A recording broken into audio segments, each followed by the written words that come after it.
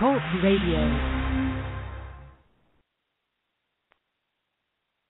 Mi chiamo Apurakanu Apurakaitnut Ineye Eguada Medinde Ojirafo Kwesi Radnehempata Akan. Akwamumaina Maruka Etipi Mu Ojirafo. It means greeting to all Apurakani Apurakaiti people, meaning Africans, black people. Today is EGUA Day, Marketplace Day. My name is Ojirafo Kwesi Radnehempata Akan. Akwamumaina Maruka Etipi Mu Ojirafo. That means the Ojirafo of the Akwamu Nation in North America.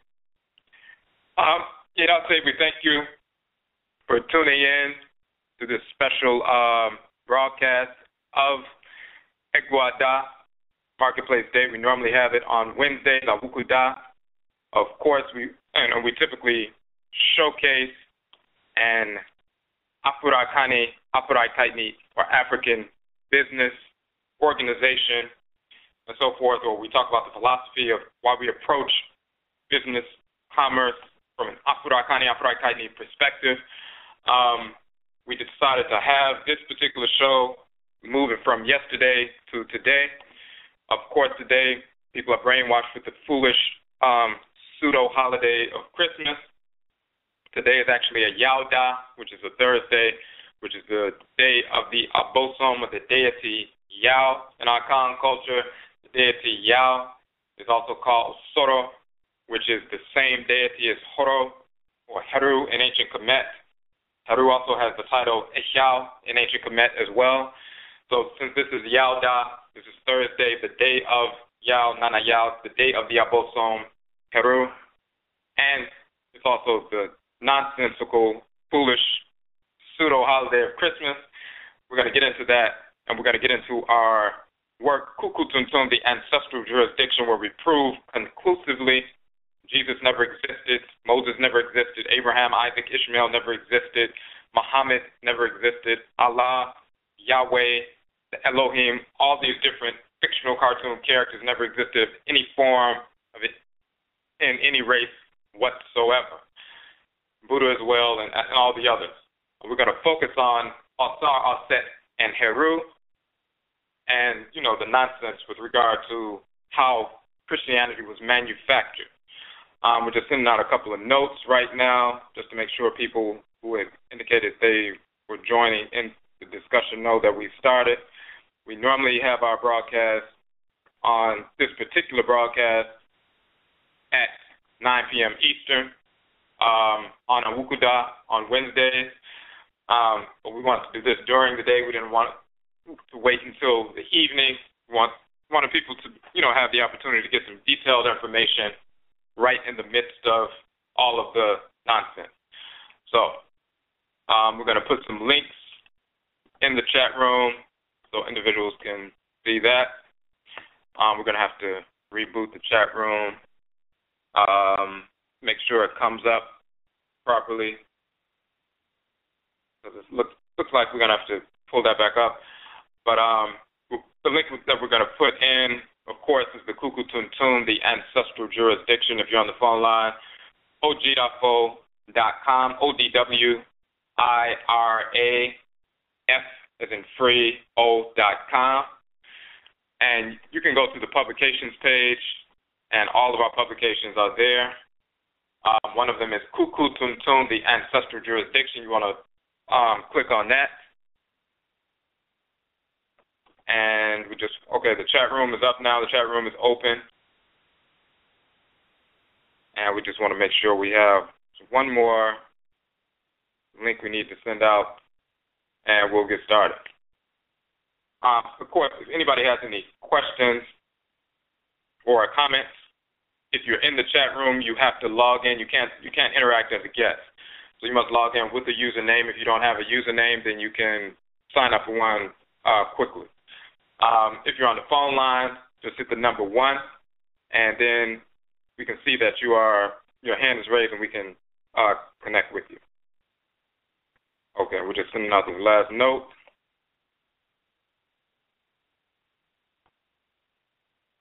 Okay.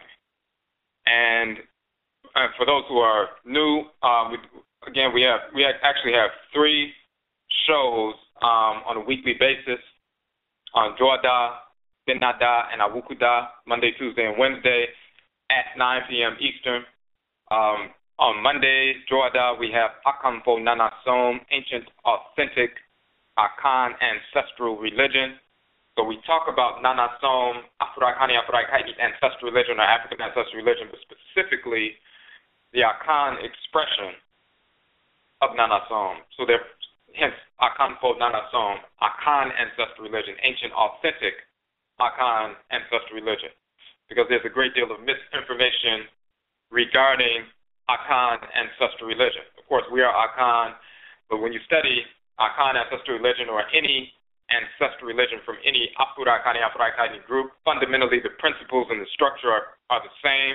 There are differences in language, but we still deal with the Great Mother and the Great Father, the Supreme Being, the forces in nature, the deities, the ancestresses and ancestors who are honorable, and our relationship to them in plant life, animal life, mineral life, Afurakani, Afurakaini, human life, our relationship to the forces in nature, our ancestresses and ancestors who are honorable, and the Supreme Being. So that same structure you'll find across the board because it's the structure of creation.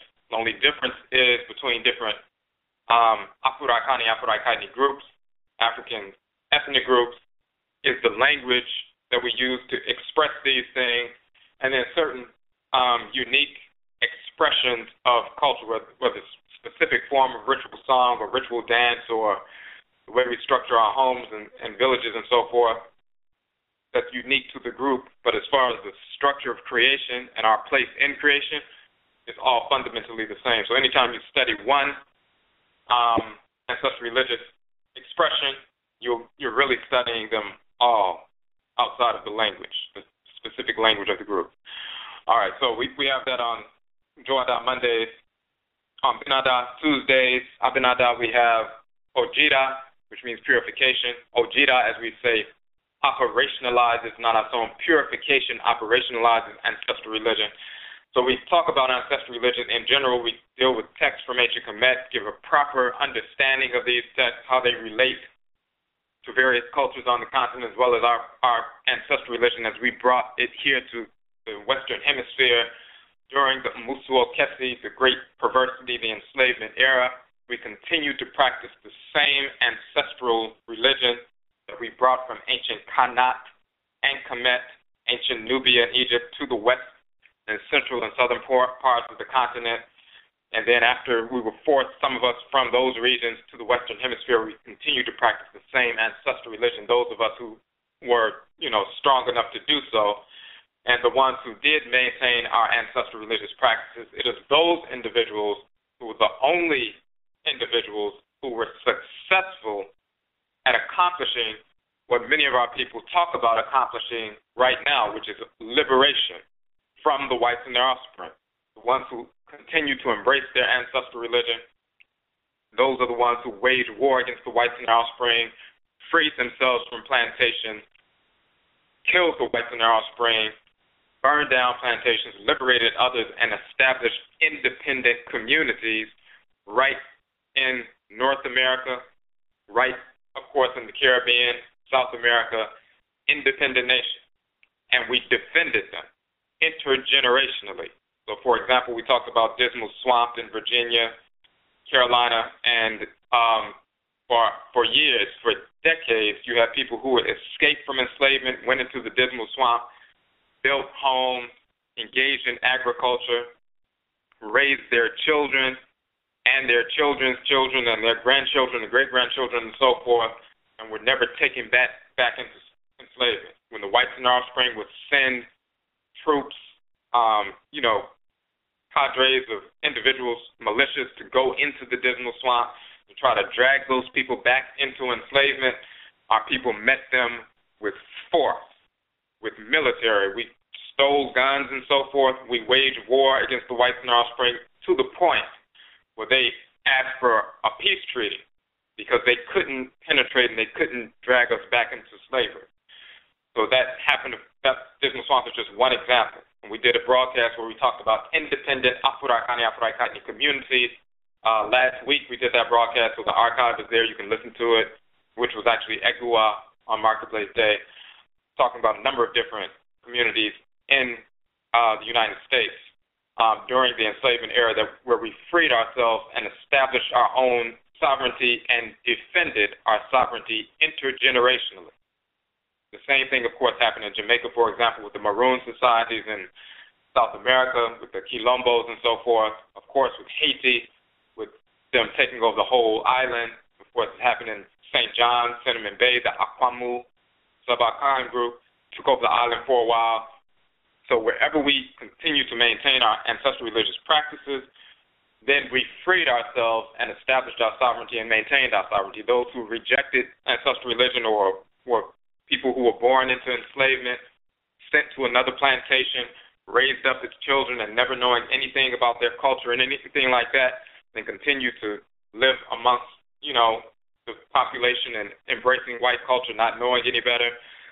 And those are the individuals who maintained and continued to live, on the plantations until emancipation. But it was the warriors and warrioresses, Akofo, the warrioresses who waged war against the whites in their offspring, killed the whites in their offspring on such a consistent basis, generating various resistance movements, insurrections, rebellions, and so forth, that we forced emancipation because we were slaughtering the whites in our offspring like Nat Turner and many others. So what they did is what some of our people are still trying to do. Talk about Pan-Africanism, liberation, freedom, and so forth. But none of the organizations and individuals who talk about these different things over the decades or the past century, none of the various groups have been successful in liberating our people and establishing our sovereignty. Only the individuals who maintain their ancestral religious culture did so. So, of course, that is the model that we would use to look towards and build upon to liberate ourselves. We don't look to failed models where people have been talking about the same thing for 10 years, 20 years, 30 years, 50 years, 100 years, and never liberated anyone, while we try to resurrect those models that have failed when you have a model of precedent set by your blood ancestresses and ancestors right here that establish real sovereignty. So we deal with that. We deal with that kind of information on Ojida Da, which is Benada Tuesday on our program Ojida. And then, of course, Marketplace, as we said, EGUA Marketplace Day. We often showcase a business, organization, products and service, have people come on and talk about their businesses and so forth. If you would like to come on the show, you have an Afurakani Afurai Kaitni African business that serves the Afurakani Afurai Kaitni community, but also you maintain our ancestral values at the same time, then those are the kinds of businesses that we promote. For example, we wouldn't promote a black-owned, Christian business or a black-owned business that's promoting Islamic values or some nonsense like that. An Afurakani Afurai Kaitni business, African business, organization, homeschool, whatever it is, that serves the community in a positive capacity, but also maintains our ancestral values, not foreign criminal values, but our ancestral values. That's what we promote. Okay. And,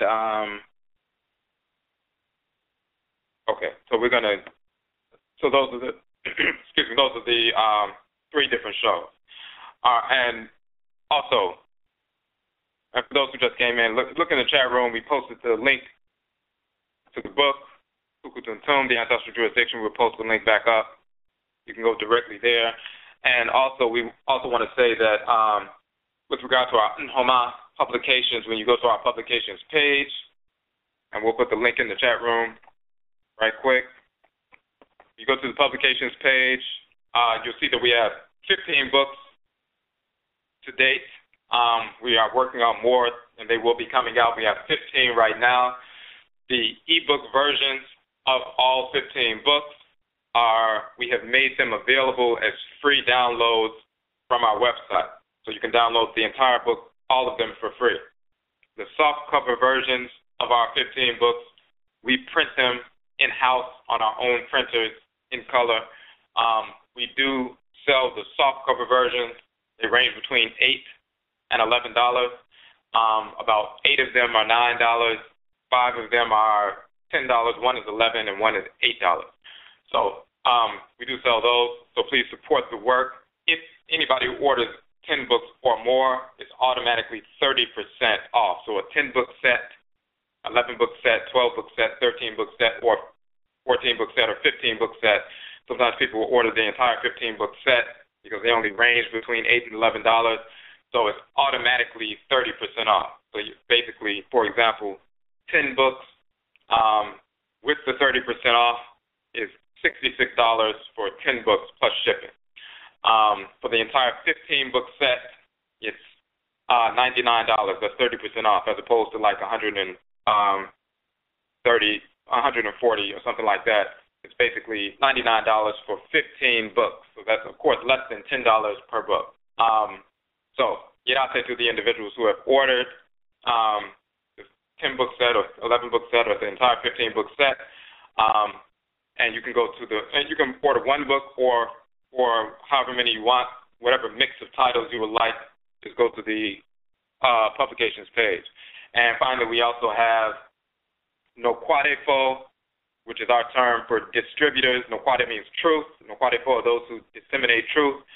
If you would like to be a distributor of our softcover publications, you would like to generate income for yourself, additional income, or just income in general if you're not working.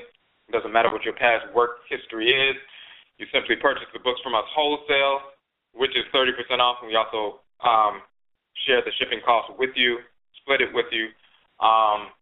You purchase them for 30% off wholesale, and then you sell them at the regular retail price. So that's just, we have that. When you go to the publications page, you'll see all the publications there, but we also have on that page also a video, Noquadefo, dealing with a short orientation about how to become Noquadefo. We also have the Noquadefo distributor information document, PDF document on the site as well, on the same page, where you can download that, learn about being a Noquadefo, and all the wholesale prices and retail prices and so forth, and the entire procedure, which is very simple. You just basically order the books wholesale from us, and then we ship them out, of course, and then you share them with friends, family, co-workers, people you come in contact with, people you work with, and so forth. And typically when the people see the books, they sell themselves. When they see the color, publications, they see the images of the divinities, and they see the titles and things like that, then people are interested. And once they see that you have the book and they ask you where you got it from, and you say, actually, I sell them, and they only range between $8 and $11, and most of them are $9 or $10. People, they can pull out a $10 bill and give you, and purchase a book. When they see a book like the one we're going to talk about right now, the KUKUU-TUNTUM The Ancestral Jurisdiction, and on the front cover, not only is there an color image of Auser and Heru, but it says right on the front cover that Jesus never existed, Moses never existed, Muhammad, Bilal, Allah, Yahweh, all these fictional characters. People are automatically interested. And when they see it's only $10, then you can easily, the books sell themselves. So once you order them wholesale, it's not a problem moving product. And this is a way for us to be able to employ our people while they're, selling something that's actually benefiting our people, but also benefiting the one who's selling the Noquadefo to generate income for yourself. All right, so let's get into this text. KUKUU-TUNTUM The Ancestral Jurisdiction. And the reason we put the information out, started out as an audio 3-CD set. We've taken all of the files, the MP3 files of the original 3-CD set, and they are on the website. You can download and listen to them, of course, for free. And then the book itself is a transcript, word for word, of course, of the entire 3-CD set. So the 80-page book is a transcript of that. In addition to that, we have additional information at the end of different sections. We have images of the divinities, hieroglyphs that support what we're saying in the text. Of course, we have bibliography where we show the various texts from ancient Kemet where these concepts can be found. And when you look at those various texts, all of them you can find them in various places online. You can download them immediately. So, for example, we'll have the Auset and Heru, the papyrus of Ani, Papyrus of Nefer, the track number, and we'll have the specific text that's associated with the specific track. So track number 2, 6, 7, and 8, the Auset and Heru, Papyrus of Ani, as well as the Papyrus of Nefer. When you go to those papyri and study them, and you can download them from the internet, you'll see that the information there supports what's in that particular track or that particular section. So we have that laid out: the hymn to Amen, Nessie Men Papyrus, the hymn to Hapi, Lamentations of Auset and Nebuchadnezzar, the Shabaka text of pyramid text of Teta and Pepi, Tomb of Seti I, hymn to Ausar from the Stele of Amin Mes, Tomb of Nefertari, the Peter Cain Su Im Waset, Neferhetep, the Temple of Cain Su, Temple of Tehuti, Heru Bekudet, Banabdada, Tekin of Hatshepsut, the narrative Auset, often called the Metronic Stele. All these different texts you can download from the internet, and when you study them and see the various tracks where we lined them up, when you study these entire texts, you'll see that all of these texts from ancient Kemet support everything that we're talking about in the book. So that's part of the bibliography. Of course, we have some other texts as well, and so we'll get into it. So we put the information out to prove that Abraham, Isaac, Ishmael, Moses, Aaron, Solomon, Sheba, Menelik, Jesus, Yeshua ben Pandira, Allah, Yahweh, Buddha, Brahman, all of these characters are absolutely fictional. Fictional cartoon characters who never existed of any race whatsoever. We put the information out because when we looked and, investigated, nobody gave proper etymologies and the proper cosmology to prove where these characters came from, not only their names, but their stories, where they came from, and the cosmology that supports these names, functions, and etymology. Nobody had done that. Yes, there were some European writers who talked about, there were 16 crucified saviors and so forth. That's basic information. Anybody who reads about Ausar, Auset, and Heru can recognize readily that the death and resurrection of the Savior comes from that story. And then when you look all around the quote-unquote ancient world, you see the same story manifested because our people migrated from Africa into southern Europe, the so-called Near East, and the East, and we carried, of course, our culture with us. So these are not different crucified saviors from different cultures. That is not accurate. It is the same culture. When we migrate, it's like if people migrate from Mississippi to Chicago. The people who are still in Mississippi, in comparison to the people who are in Chicago, they still speak the same language as the same people. They operate the same way. They're the same family. And some of them migrated to California, and some migrated to New York, or some went to Canada, or some went to Ghana, or some went to Australia. They're the same people speaking the same language and carrying the same culture. So when we migrated from Africa into southern Europe, into the so-called Near East, the so-called Middle East, into Asia, southern Asia and so forth, we carried the same language, we carried the same culture. So when you see these various titles of quote-unquote crucified saviors around the ancient world, it's because we carried our exact same culture everywhere we went into North, Central, and South America when we migrated there thousands of years ago as well, or here thousands of years ago as well. So this is why you will find that. But with regard to where does the Jesus character come from, where does the name Jesus come from, the function associated with this character, nobody gave detailed information about that. Same thing with the character Muhammad, for example. We proved that the deity Hatmet, or Mu Hatmet, waters Mu of Hatmet, the northern Nile deity, Muhammad is the name of that divinity. And his cosmology that surrounds that divinity and his function in creation as the spirit that animates the river, we were able to prove that Muhammad is where they get Muhammad from, and the story about Muhammad and his functioning, his placing in the world and so forth is totally stolen from this river deity. There was no Muhammad who ever existed at all. Not a black one, not a white one. The same is true for Jesus, Yeshua, Moses, and so forth. So not only do the white scholars get the information wrong outside of something basic like their crucified saviors and Auser, Auset and Heru is the source, but beyond that, they get the information wrong. The problem comes in, of course, the ones who know some information, they're going to deliberately lie about it anyway. The problem comes in when you have black scholars, people, reading the work of people like Gerald Massey, for example, and other white scholars, and then they simply repeat the misinformation coming from these white scholars. But because they're black or because they're quote-unquote Afrocentric, then people assume that what they're saying is true. So then they simply repeat or put in their own words the words of white writers, and then they perpetuate false information. So, for example, you have the book African Background of Medical Science, written by Dr. Charles Finch, and he has his article, The Camite Origins of Christianity, and what he does basically is repeat the information, basically word for word, with regard to the origins of these different characters in the Bible directly from Gerald Massey, the Achiwadifo, the spirit of disorder, the white writer who wrote in the previous, in the late, quote-unquote, 1800s into the 1900s. So just about every single etymology for the names of these various characters in the Bible put forward by Gerald Massey are totally inaccurate. So, for example, Abraham, you'll say Abraham, or the desire to serve Ra is Abraham, and this is where Abraham comes from. Totally false.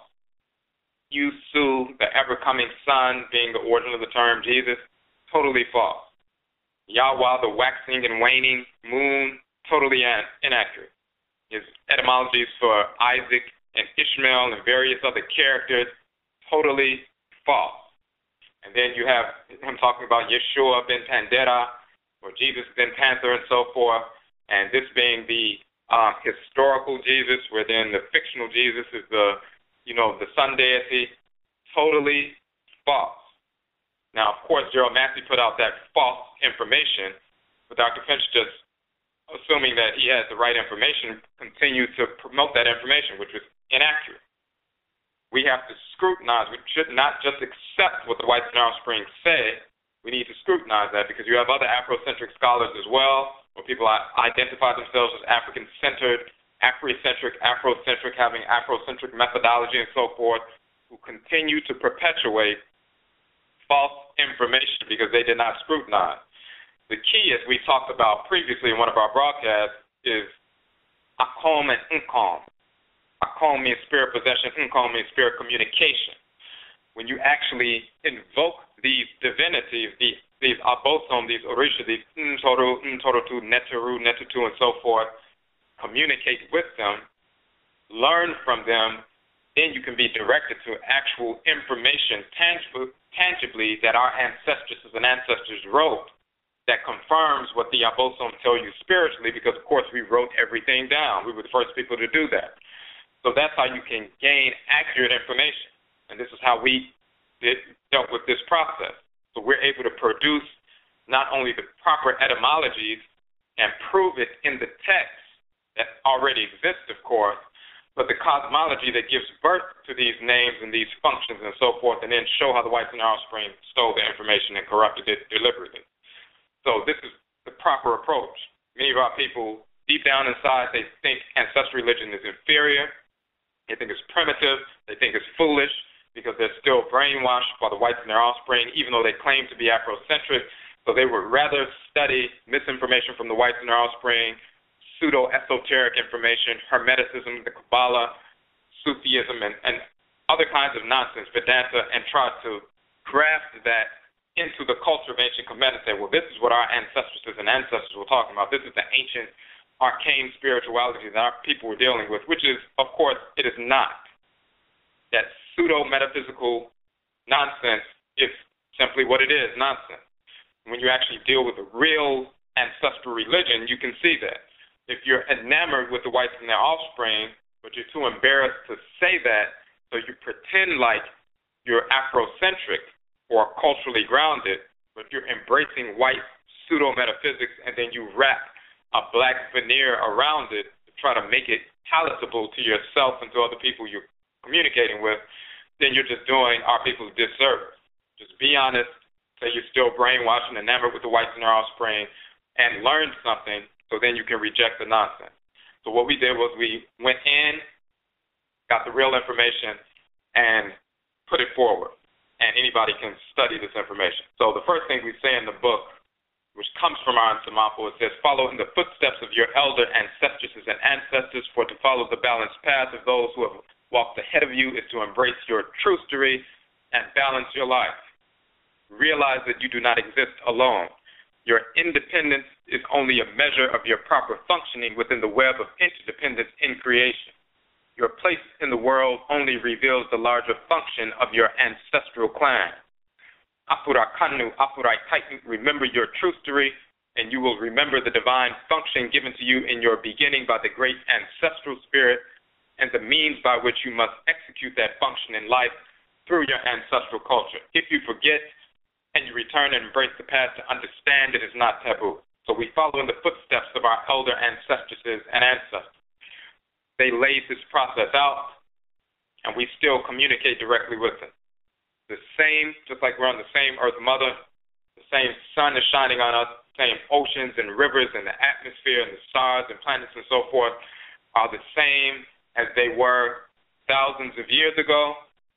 We're still being warmed by the same sun and fed by the same Earth Mother and nourished and replenished and rejuvenated by the same rivers and oceans and so forth, and the atmosphere, the same asunsum or spirits that animate the Earth Mother, animate the sun, animate the black substance of space, planets, stars, rivers, oceans, atmosphere, thunder and lightning and so forth, are the same asunsum or spirits.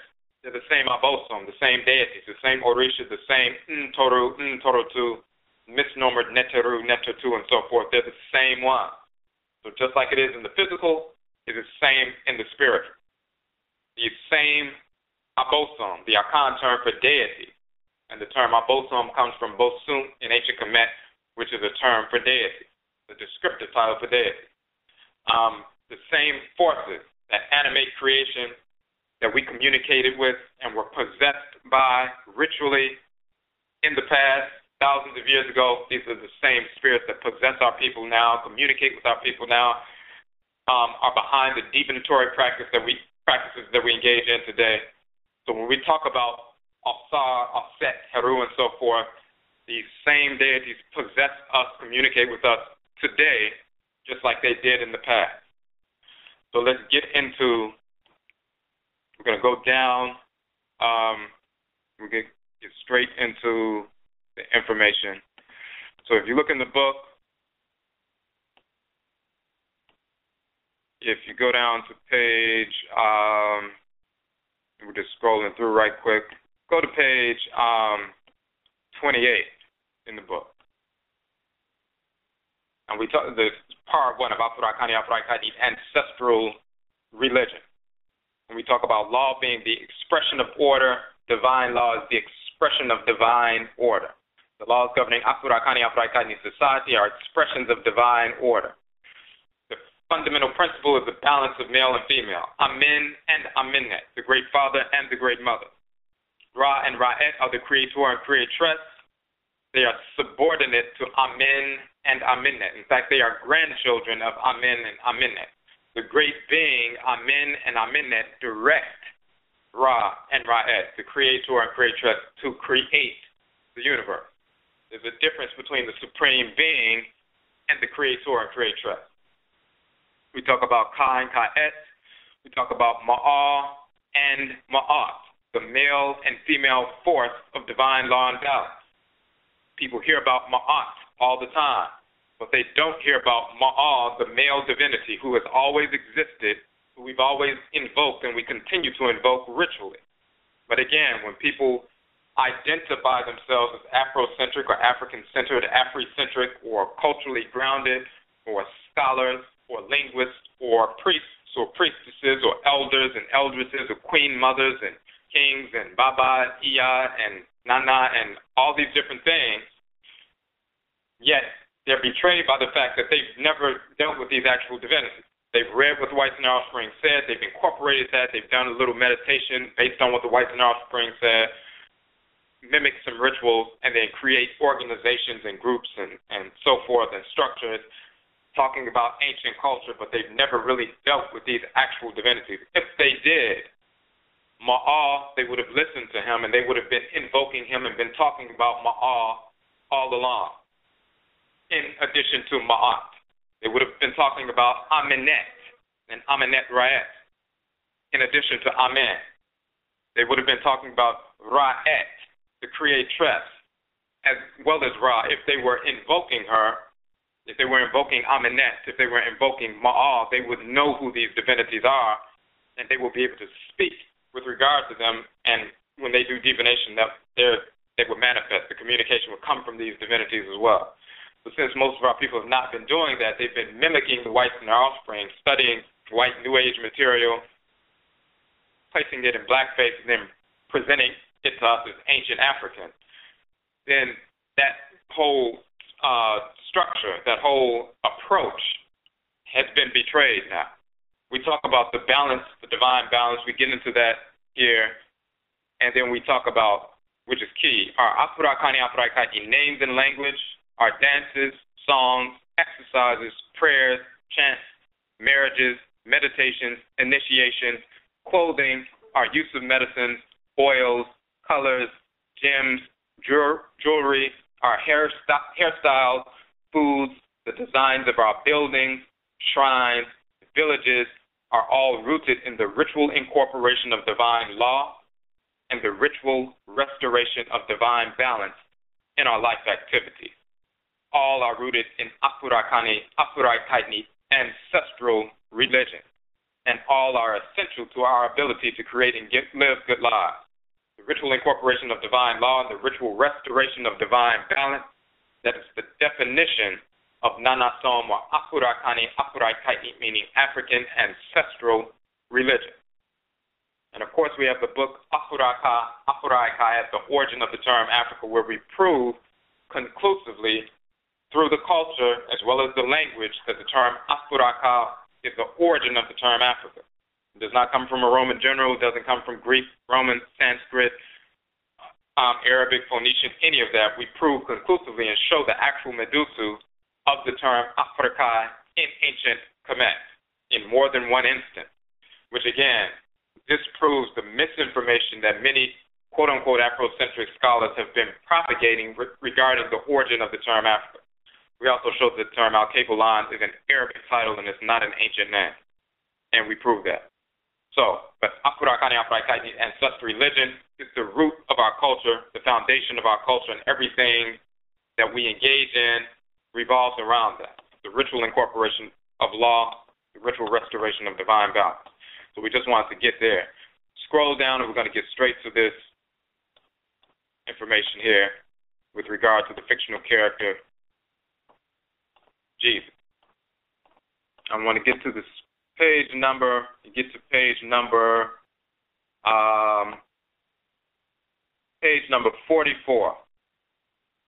KUKUU-TUNTUM The Ancestral Jurisdiction for the people who just came in. First thing is key, when we talk about the deities, the Abosom, the Orisha, the Vodou, and so forth, these are the Asunsum, or the spirits that animate creation. Just like your spirit animates your physical body, just like the spirit of a dog animates the physical body of the dog until it makes its transition, then the spirit leaves and the body decays. Spirit that animates the tree or animates, plant life until the plant dies, the tree dies, and the spirit separates. Just like your spirit animates your physical body, the Asunsum, or spirit that animates the earth, mother, ocean, rivers, atmosphere, thunder, lightning, black substance of space, the various planets, sun, moon, stars, and so forth. These are the Abosom. The Abosom, the Orisha, the Vodou, the Ntorutu, these are spirits that animate creation. They are not human beings. They never were human beings. There's a difference between the function of a human being in creation, the function of an animal in creation, the function of plant life in creation, the function of mineral life in creation, the function, the Abosom, the deities in creation. We all have our own function. And when you know who you are, because you're in tune with your culture, in tune with your cry, your soul, your divine consciousness, you know that you have a specific function that was coded in you by the Supreme Being. As a human being, specifically Afurakani and Afurakaiti human beings, we have a specific function as human beings, and then individually we have our own individual function as well. The same with plant life, animal life, and mineral life. We don't grow into being gods and goddesses. That's silly. That's for people who have a low sense of self-worth because they don't know who they are. They want to be somebody. They want to be something. They just want to call themselves gods and goddesses and say, we are the gods and we are growing spiritually to become the God. That's all because when somebody's enslaved and they feel powerless and they feel inadequate and they're insecure, they want to say something that makes themselves feel good. They don't have a proper understanding of the term God, where it comes from. We detail that in one of our books, in the Anidafo book. They have a false notion of what a deity is, and then they take that false notion and try to apply it to themselves because they feel weak and inferior as a human being because the whites in their offspring taught them that they are inferior. They taught them that they're inferior because we're black, inferior because they're a human being. And they want to be something superior, so they talk themselves into that they're a god or a god, which is just silly. That's part of the pathology that we've inherited from the whites and their offspring since living amongst them. And some of our people continue to talk that nonsense. So, but in reality, there's a difference with regards to the class of entities called the forces of nature, the Abosom, and us. Now, the whites and their offspring attempted to force Afurakanu Afurakaitnu into the false belief that whites had a special relationship with God by creating a fictional son for God and claiming that this fictional white character was the savior of the world. They attempted to make Afurakanu Afurakaitnu believe that our happiness and well-being in life and after death is absolutely dependent on us believing in and worshiping the fictional white character. The whites desire to identify themselves with God through their fictional character, and therefore force Afurakanu Afurakaitnu into the false belief that the whites and their offspring are divine or have God's blessing no matter what they have done to Afurakanu Afurakaitnu. The whites attempted to control every aspect of the lives of Afurakanu Afurakaitnu through introducing this fictional character that teaches we should love all of our neighbors.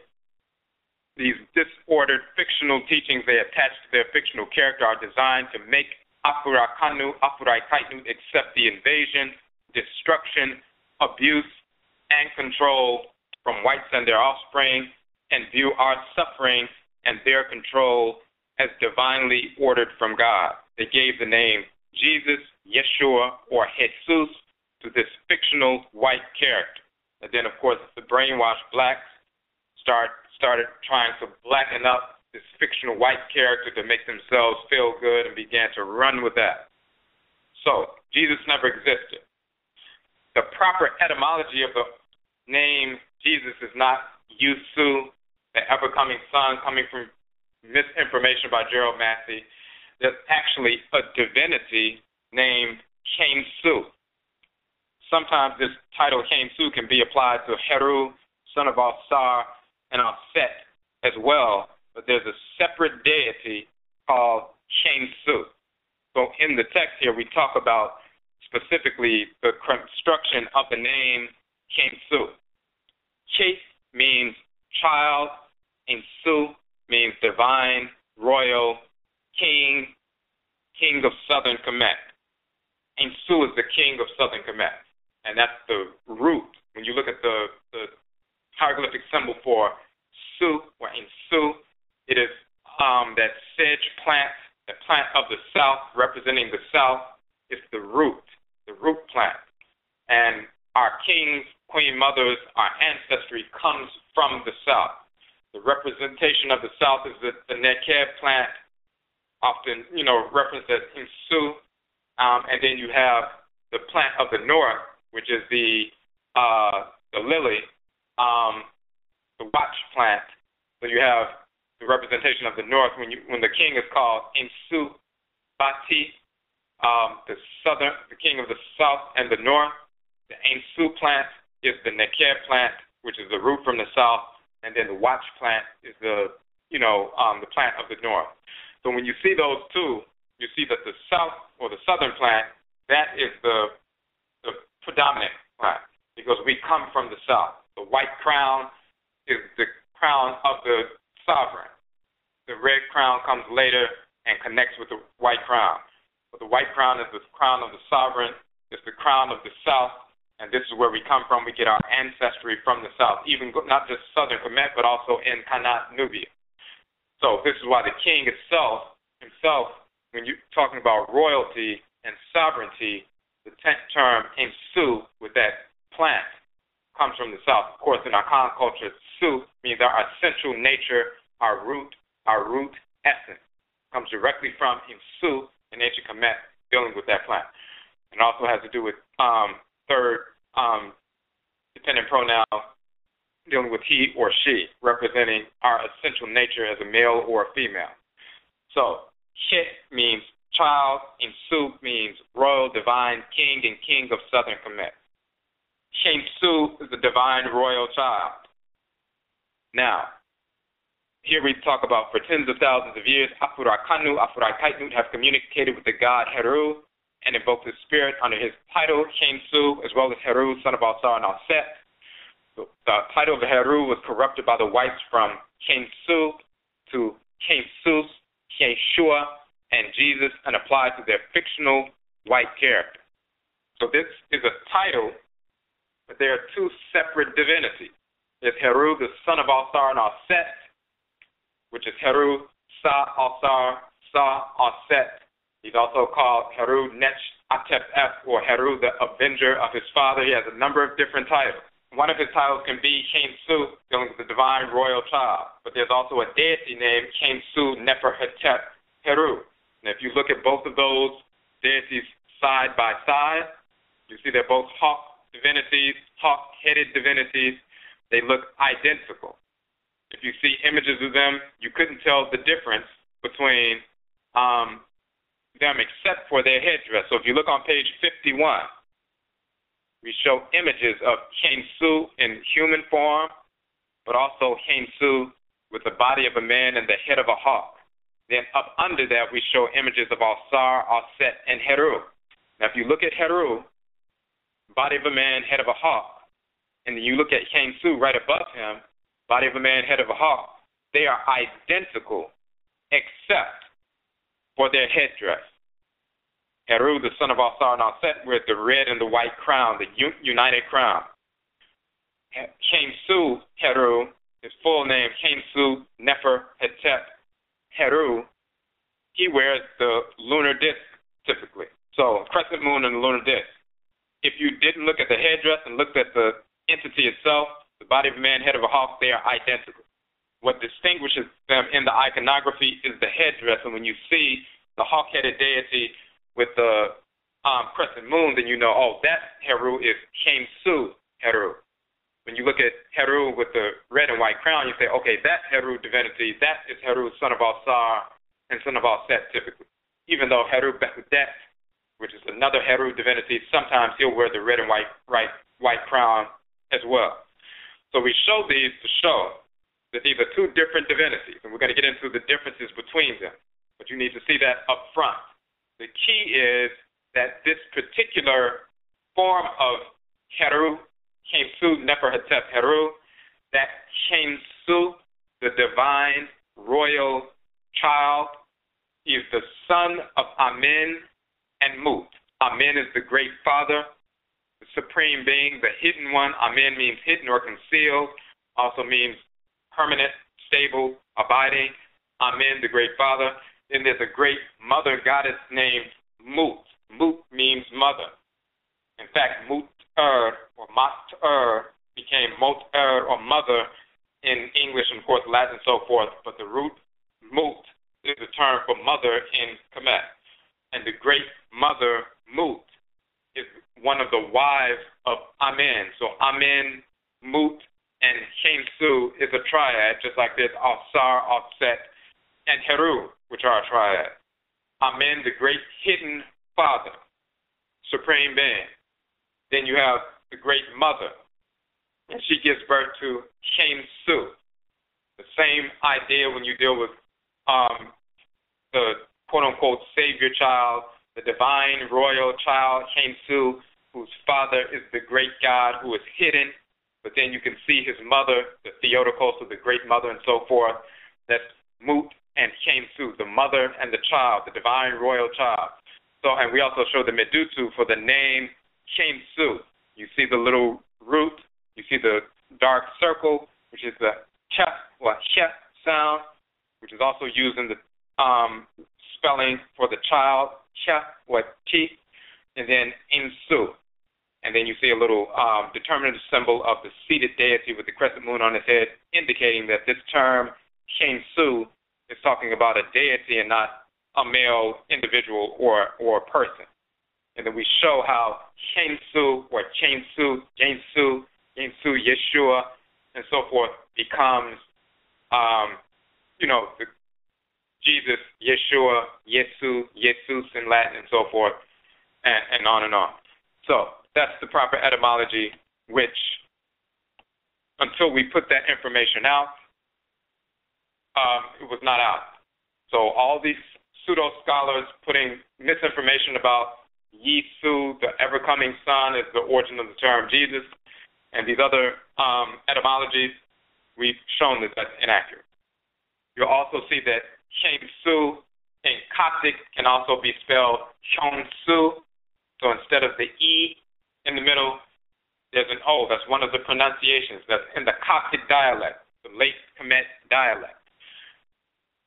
Just it's the same reason why you'll see in so-called Hebrew, which is really not a language, but so-called Hebrew, they'll have Yeshua or Yeshu, but then sometimes they'll spell it Yeshua, like Joshua, Yehoshua, and so forth, Yeshua or Yeshua, and they can't tell the difference between how it's spelled because it's a vowel missing. That's because KUKUU is also Kyonsu. This is where you get Yeshua and Ko-shua, and so forth. And then you see in Western Syriac, it is Isho, which is Ishu or Yenshu. This is where it all comes from. Okay, so we talked about the origin of the name first. This is a deity. So you've seen the image of the deity in comparison to the other Heru deity, seen his name and what his name actually means, divine, royal, child, and so forth. This is where they get the notion of this child of the Supreme Being is the divine royal child who's born to be king of the quote-unquote Jews and all this nonsense. Okay, so the god Heru is a spirit force in creation whose energy is operating through the core of the earth and the core of the sun. In your body, Heru's energy operates through your cardiovascular system, whose major organ is the heart. In your spirit, Heru's energy operates through your will. The divine energy of the great spirit, Ra and Ra'et, who is the creator and creatress of the universe, their divine living energy moving throughout the universe, flows throughout all things in creation, all natural things in creation. The god Heru is a spirit force in creation who regulates the flow of this divine energy so that all things in creation that are natural can receive their share of this energy of Ra and Ra'et and use it to execute their functions in the world. Heru executes this function as he operates through your heart and cardiovascular system, regulating the flow of blood from the heart to all cells in the body, so that all cells can receive the energy they need to execute their functions in the body. Heru executes the same function as he operates through your will, regulating your energy, your actions, towards various behaviors that allow you to execute your function in the world.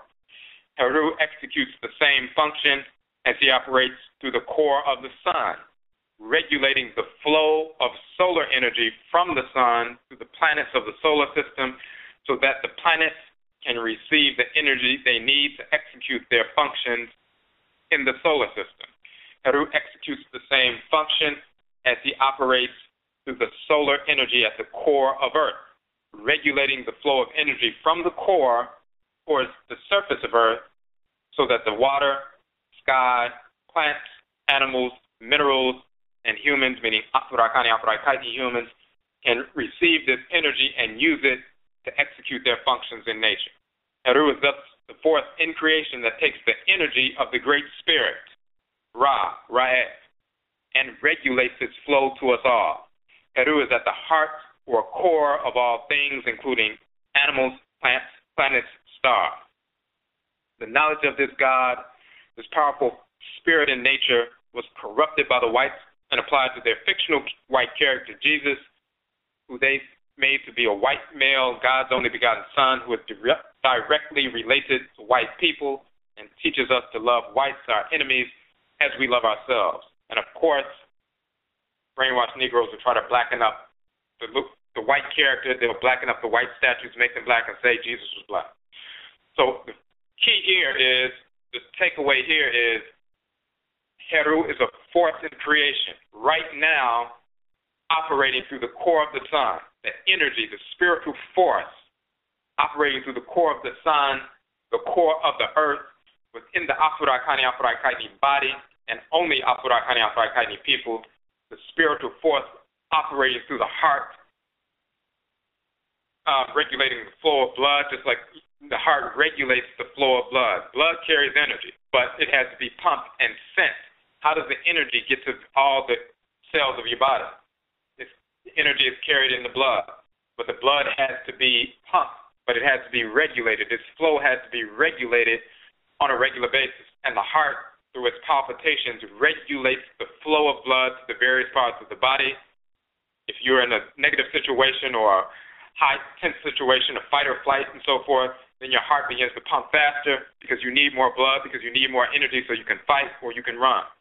So the heart is regulating the flow of energy, flow of blood, and therefore the flow of energy to the different parts of the body, the organs, organ systems, and cells that need it. It can determine who needs what and regulate that flow. The energy itself comes from Ra, and Ra is the creator and creatress, but it needs to be regulated when it's moving through the body. In the core of the earth through its, the revolution of the earth, the expansion and contraction of the core, it regulates the flow of energy from the core, that fiery core, to the surface of the earth.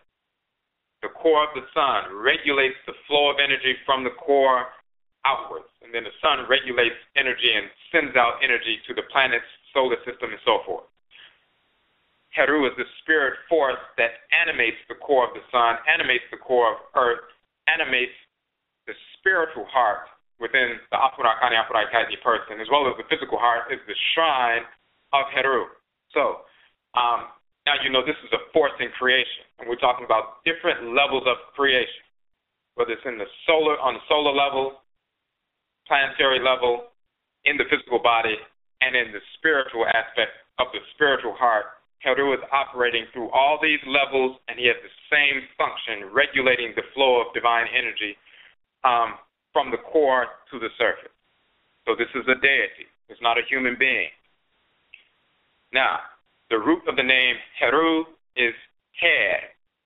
Head, as well as Hedi, in the language of Kemet, means king, chief, he who is above, or leader. When you see the medutu or the hieroglyph, you'll see the head above the symbol for the sky.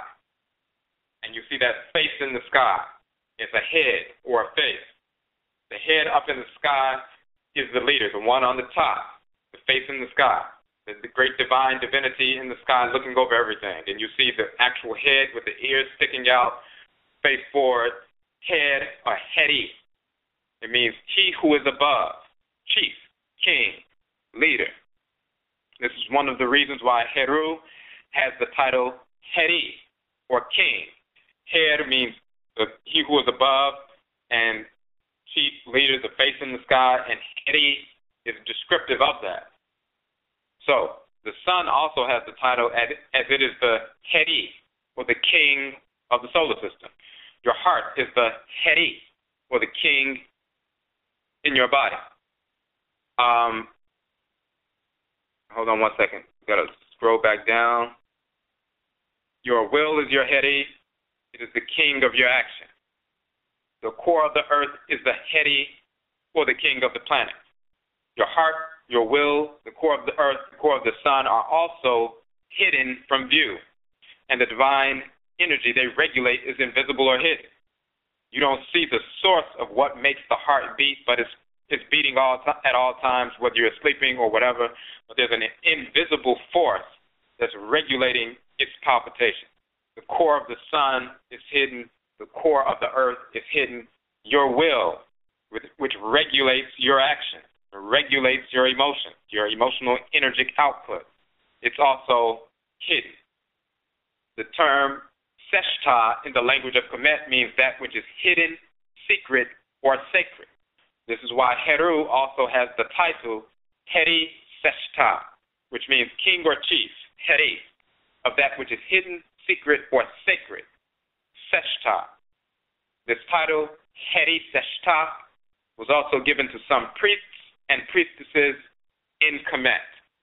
The one who is the chief or king, Heri, ruler over that which is hidden or sacred, Seshta, the sacred teachings, the sacred ritual practices, and so forth that appear to be hidden or only accessible to those who are mature, those who are spiritually mature.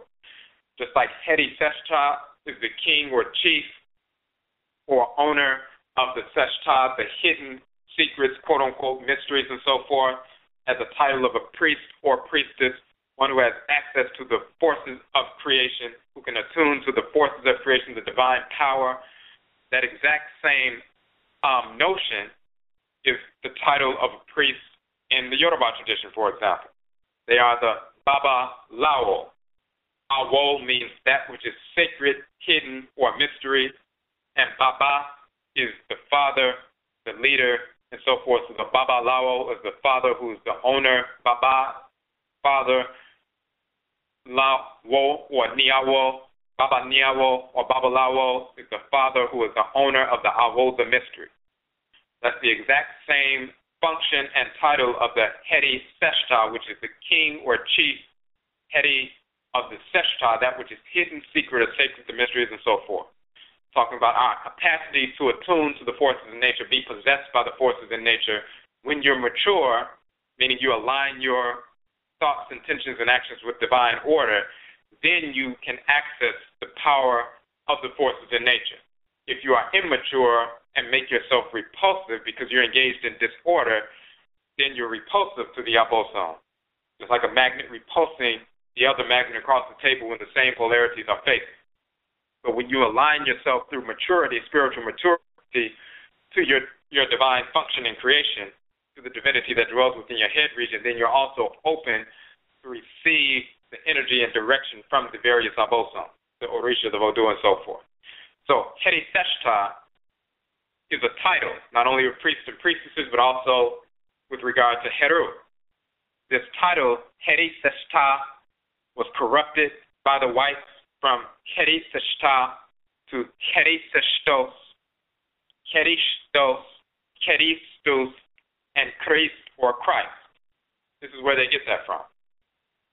It's a corruption. And when you look at the etymologies, they'll go to a Proto-Indo-European root, and they'll talk about rubbing or anointing and so forth, dealing with krst or krisma and so forth, the crane, talking about rubbing or anointing the head and so forth, but they don't know why it means that. Where does it come from? It's not a Proto-Indo-European root. That Heri, when they talk about Herin, talking about to rub or to anoint the head, but then they also talk about Christus Rex and Christ meaning king and the leader and so forth. Why does it mean that? Why does Christ mean king or leader as well as the one that rubs or anoints or was anointed on the head to be a leader and the Messiah, Savior, and all that other stuff? Because Heri means chief, he who is above. The actual medutu is a head in the sky. So Heri becomes Heris, and Keristos, this is where Keristos or Christ comes from. This is the king, chief, leader, Heri, the head, Heri. And when you talk about the Heri Seshta in their ritual practices, dealing with the head of the individual, the deity dwells within the head. Your krst is in the head region. Everything that you're supposed to execute in creation is encoded within your ka, which is the deity that dwells in the head region.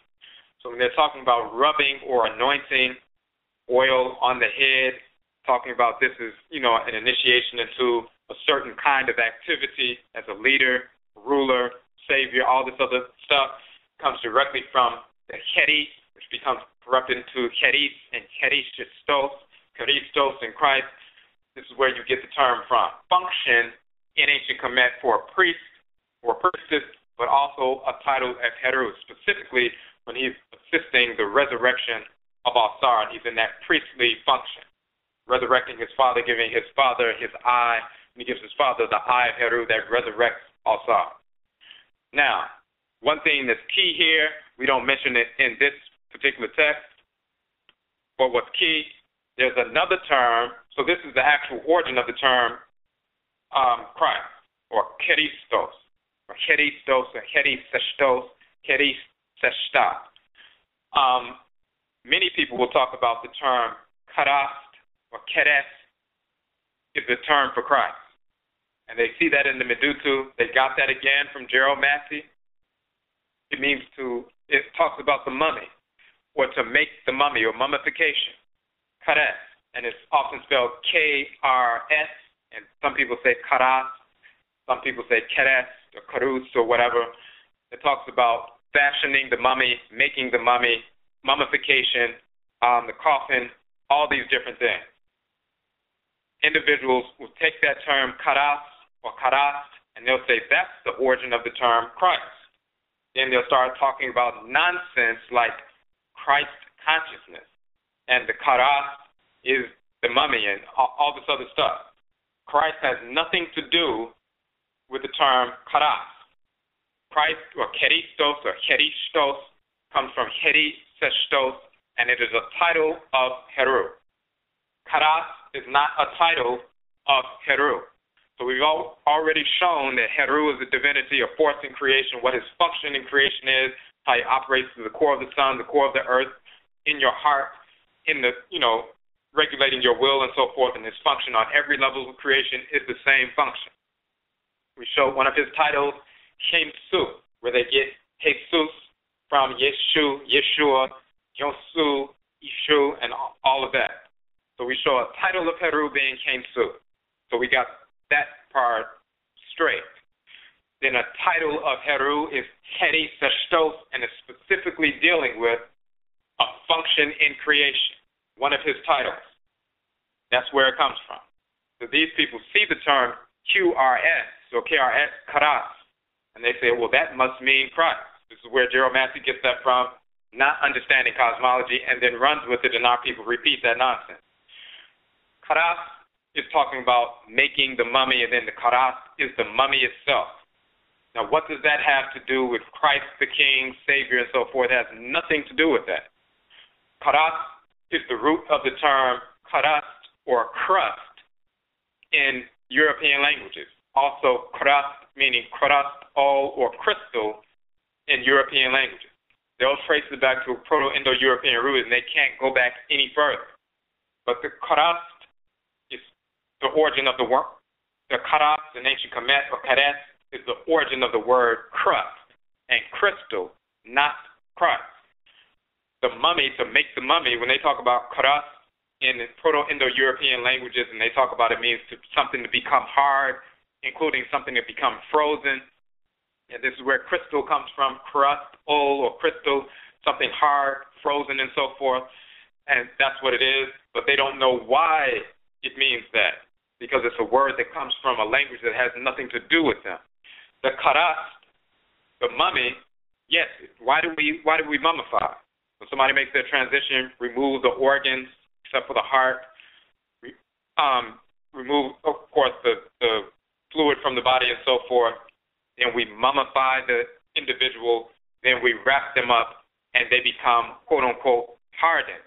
And thousands of years later, when somebody opens up those bandages, it is preserved so well that it's as if the person was just mummified a week ago, and they've been mummified for thousands of years because we had that kind of process to preserve the body, to krst the body, or make it a qrst, make it a mummy, harden it and make it real. Why do we do that? What does qrst really mean?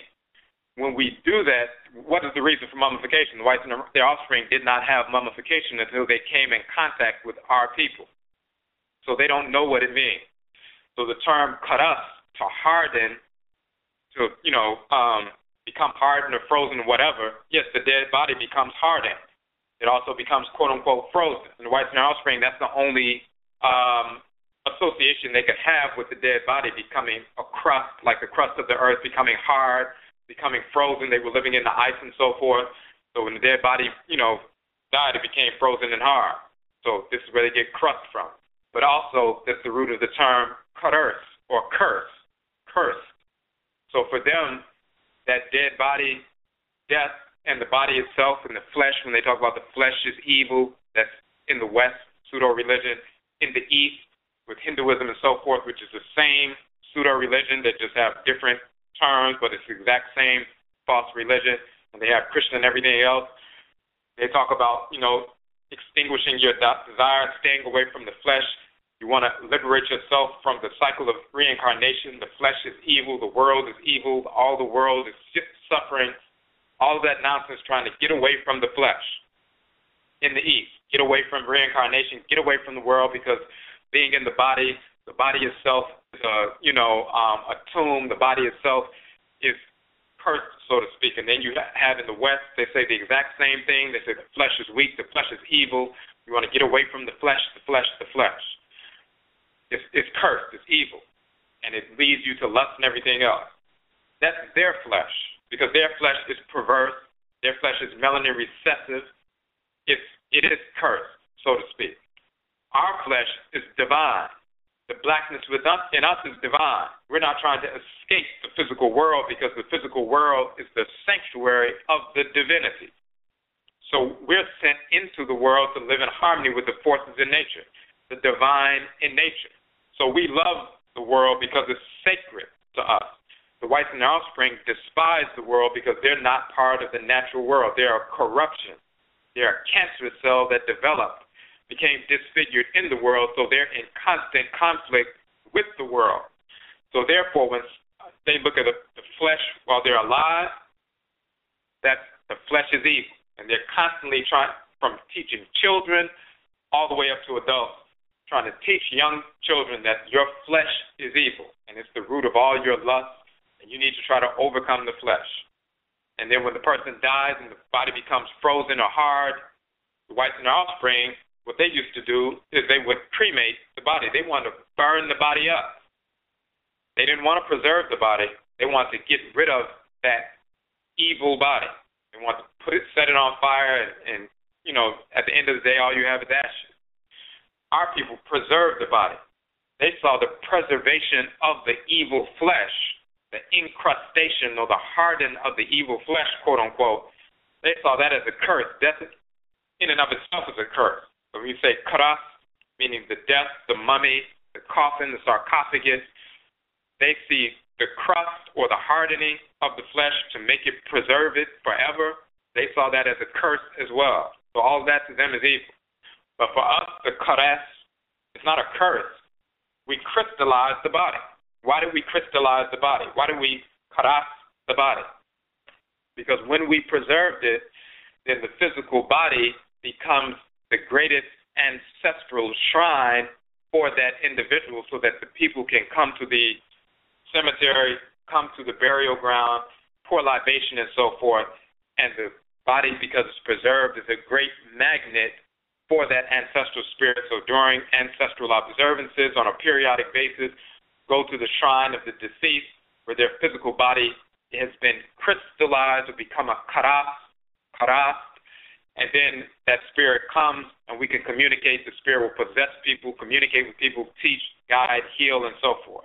We did that in ancient Kemet. We do that all the way up to today. Just decades ago, your parents, grandparents, great-grandparents will tell you that prior to us having great cemeteries and everything else, living in the South and so forth, when somebody made their transition, we would bury the person under the floor of the house. Your grandmother, grandfather made their transition, we would bury them, the houses, the floors, we had dirt floors and so forth, we would bury the person under the floor of the house. So when we pour libation, we continue that practice, and we, even though we're brainwashed, some of our people still continue that practice. Somebody makes their transition, we set out a plate of food for them, don't know why we're doing it, but this is part of an ancient tradition. We pour libation even when somebody engaged in nonsense, and they pour liquor on the curb saying this is for the brothers who are no longer here, and they give them a little drink before they drink some alcohol. They're still doing the same thing we've been doing for hundreds of thousands of years, still trying to communicate with that ancestral spirit. So, but just like, in our past here, we would bury the person under the house, the floor of the house. So when you pour libation in your house, you're literally pouring libation over the area where your grandmother or grandfather's body is. And that is a magnet for that ancestral spirit. Sometimes we would also create sculptures for them. Nowadays, people take, photographs, put sometimes photographs on their ancestral shrine to draw the spirit to that area. In the past, we would get sculptors and have them consecrated to that ancestral spirit, so that becomes a magnet for the spirit to communicate with during ancestral observances. But the greatest ancestral shrine you can possibly have is the actual physical body of the person that they used to dwell in. So we would crystallize or encrust that body or crystallize it to preserve it forever so that it becomes a crystal or a shrine that radiates the energy of the person and draws that person to them. That's why we did that. This is what the krst is. It has nothing to do with some silly notion of Christhood or Horushood. That's nonsense. So when anybody is talking about that, they have no knowledge whatsoever of the cosmology because they're not engaged in ancestral religion.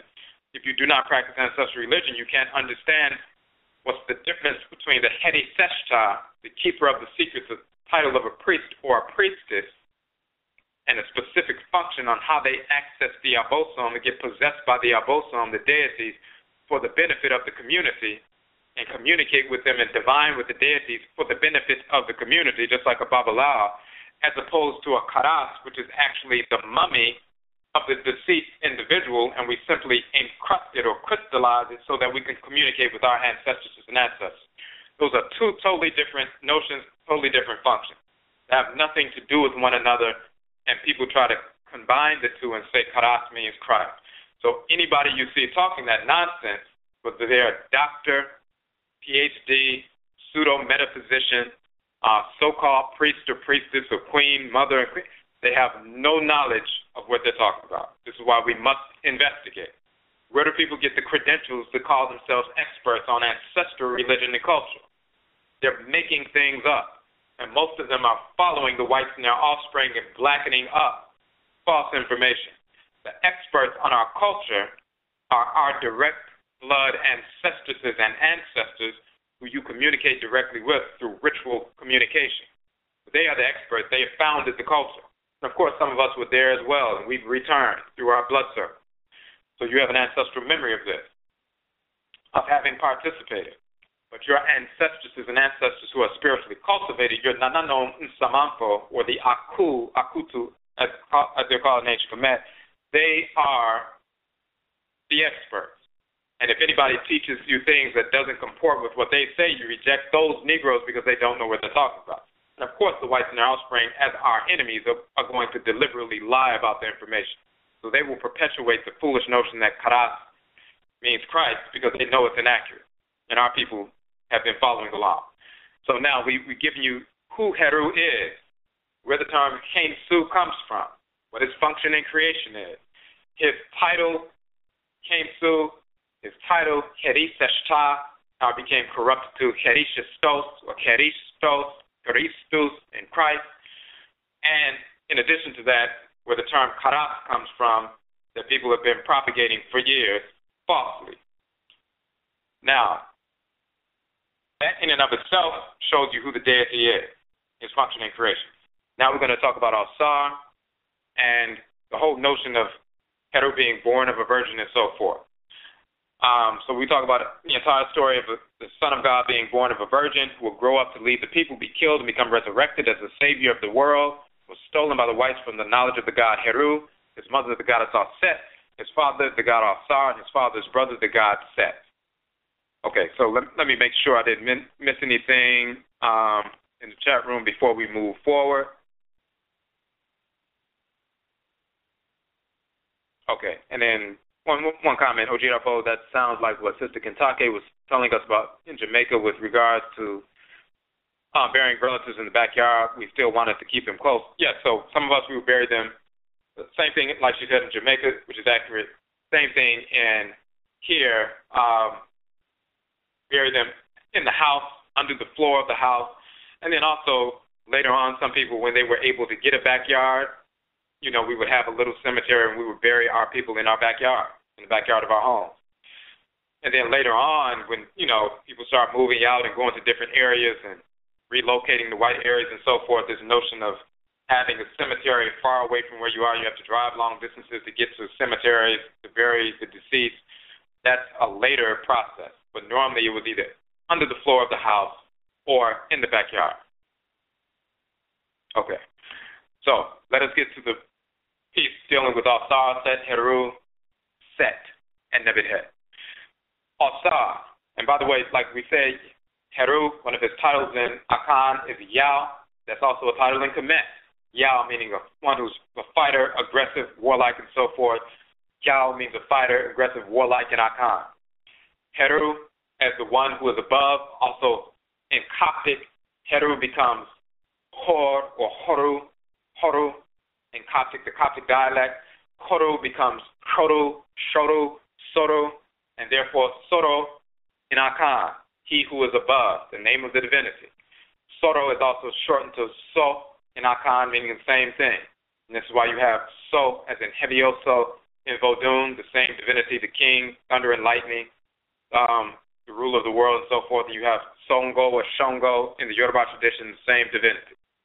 So Shongo in Yoruba, So, Sogbo or Hevioso in Vodun, and So or Soro in Akan are the same divinity, and Soro comes from Shoro, Horo, and Heru in ancient Kemet, same divinity.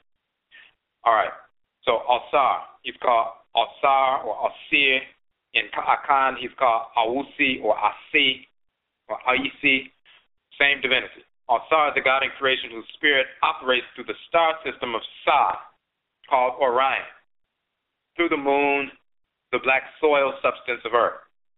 In your body, Ausar's energy operates through your pituitary gland.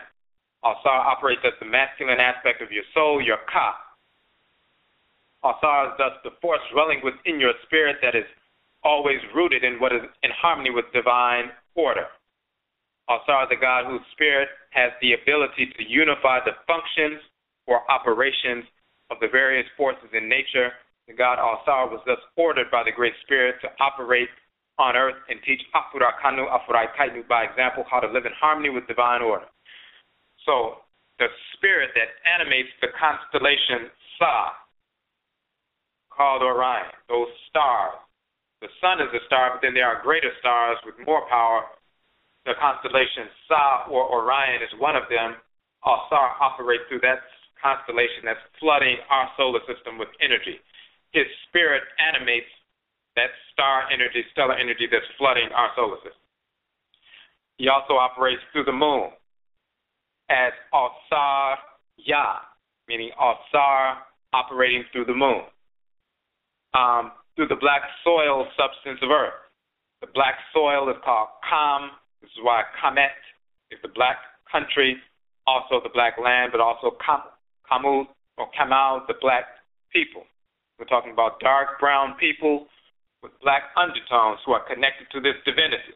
This is why their skin tone has a blackish tone, because they're dark brown with black undertones, whereas the children of Set and other divinities whose sacred color is red, they're dark brown people with red undertones. So you'll see the Maasai warriors and other people who have a reddish tint. They're dark brown people, but they have a red undertone. Those are the Desharu, or the Reds. Then you have the dark brown people with black undertones who are connected to divinities of that cool energy. They are the Kamal, the blacks. So not only is the land Kamet and Desher, the black land and the red land, or the black country and the red country, but because of the deities, Ausar being shown with black skin, Set being shown with red skin, and their children being the blacks and the reds, we're talking about skin color as well as the color of the land, as well as the color of the skins of the deity. So when fools try to talk about Kemet doesn't mean black land, you're dealing with people who don't understand cosmology at all. When you actually deal with these actual deities, invoke them, are possessed by them, communicate with them, you know who they actually are. And you can speak with some, proper information, as opposed to misinformation coming from the whites and their offspring. So Ausar operating through the black soil substance, operating the physical seat of Ausar Awusi is the pituitary gland. So the spiritual force that animates the pituitary gland. The pituitary gland is a master gland. It regulates the functions of the various glands, so it has a regulatory function in the body. Ausar is the spiritual force that animates the pituitary gland, like the spiritual pituitary gland, because his energy in creation is one that regulates the functions of the other deities as a ruler, just like your pituitary gland through its secretions regulates the functions of other glands. That's what Ausar does in the body. In your spirit, Ausar governs the Kra in general, the Ka in general of people on the masculine side. Now, your particular Ka may be associated with Ausar or different divinities, but on the macro scale, as a leader, as a ruler, just like your Ka, your brain regulates all of the other organs in the body, it's a regulator. And therefore, as a regulator, it is under the dominion of Ausar in general. But your peculiar Ka, it may be directly connected to Abena or Sekhmet or Benna, Heru Behudet, or Akua, which is Nebuhet, or whoever it is. But the function of the brain in general as a regulator, on the male side, Ausar governs that regulatory function in creation, and therefore in your body as well. Pituitary gland is his physical seat. So these are Ausar operating through the stellar, in the planetary, the physical body of the planet, the black substance of space, in the physical body of the person, the pituitary gland, and also which is connected to the Ka, the spiritual aspect of the individual. So on every level of creation, Ausar operates, and he has the same function on every level of creation. He's a spirit animating these different levels of creation. Auset is a goddess in creation whose spirit operates through the star system Sapatit, which is called Sirius or Sothis, also through the moon, through the river waters of earth. In your body, Auset's energy operates through the vagina and uterus structure in the female, the penis and prostate gland of the male. Of course, Ausar is the male aspect of that. And then Auset operates as the feminine aspect of your soul, your Kaya. So she's just like Ausar and Auset work together as regulators. So on the macro level, since your brain and your pituitary gland regulate the functions in the body, Ausar and Auset govern that regulatory function, but your individual peculiar Ka may be connected to different divinity. So that's why we say she operates as the feminine aspect of the Kaya, as a regulator. Auset is thus the force dwelling within your spirit that makes you receptive to what is in harmony with divine order. Auset is the goddess whose spirit has the ability to maintain the unity of functions and operations of the various forces in nature. The goddess Auset was thus ordered by the Great Spirit to operate on earth, to teach Akurakanu, Afurakaitu, by example, how to maintain their living in harmony with divine law. Ausar's energy is able to unify the functions and operations of the various forces in creation. So different things have different functions, but those functions must be unified in order to work. Every part in your car has a specific function. The engine, transmission, everything has its own specific function. If you were to look at each part and say it has this function, it has this function, it has this function, that's all fine. But if their functions are not unified, so they work together, meaning they're doing their own thing, but also doing their own thing interdependently with the others, if their functions are not put together and unified, then the car is not going to work. Ausar, as a regulator, having a regulatory function, has the capacity to unify the functions of the various organs in the great divine body, meaning the various deities in creation. Auset has the capacity to maintain that unity of function. There's one thing for things to be unified and functioning, but it has to be maintained. It's like gravity or magnetism holds things together. It must be able to be maintained. So Ausar unifies, Auset maintains that unity. Because they have those regulatory functions in creation where they can unify all the forces in creation and then maintain the unity of all the forces in creation, because of that, Ra and Ra'et directs Ausar and Auset to operate in creation and teach us, by example, how to live in harmony with divine order.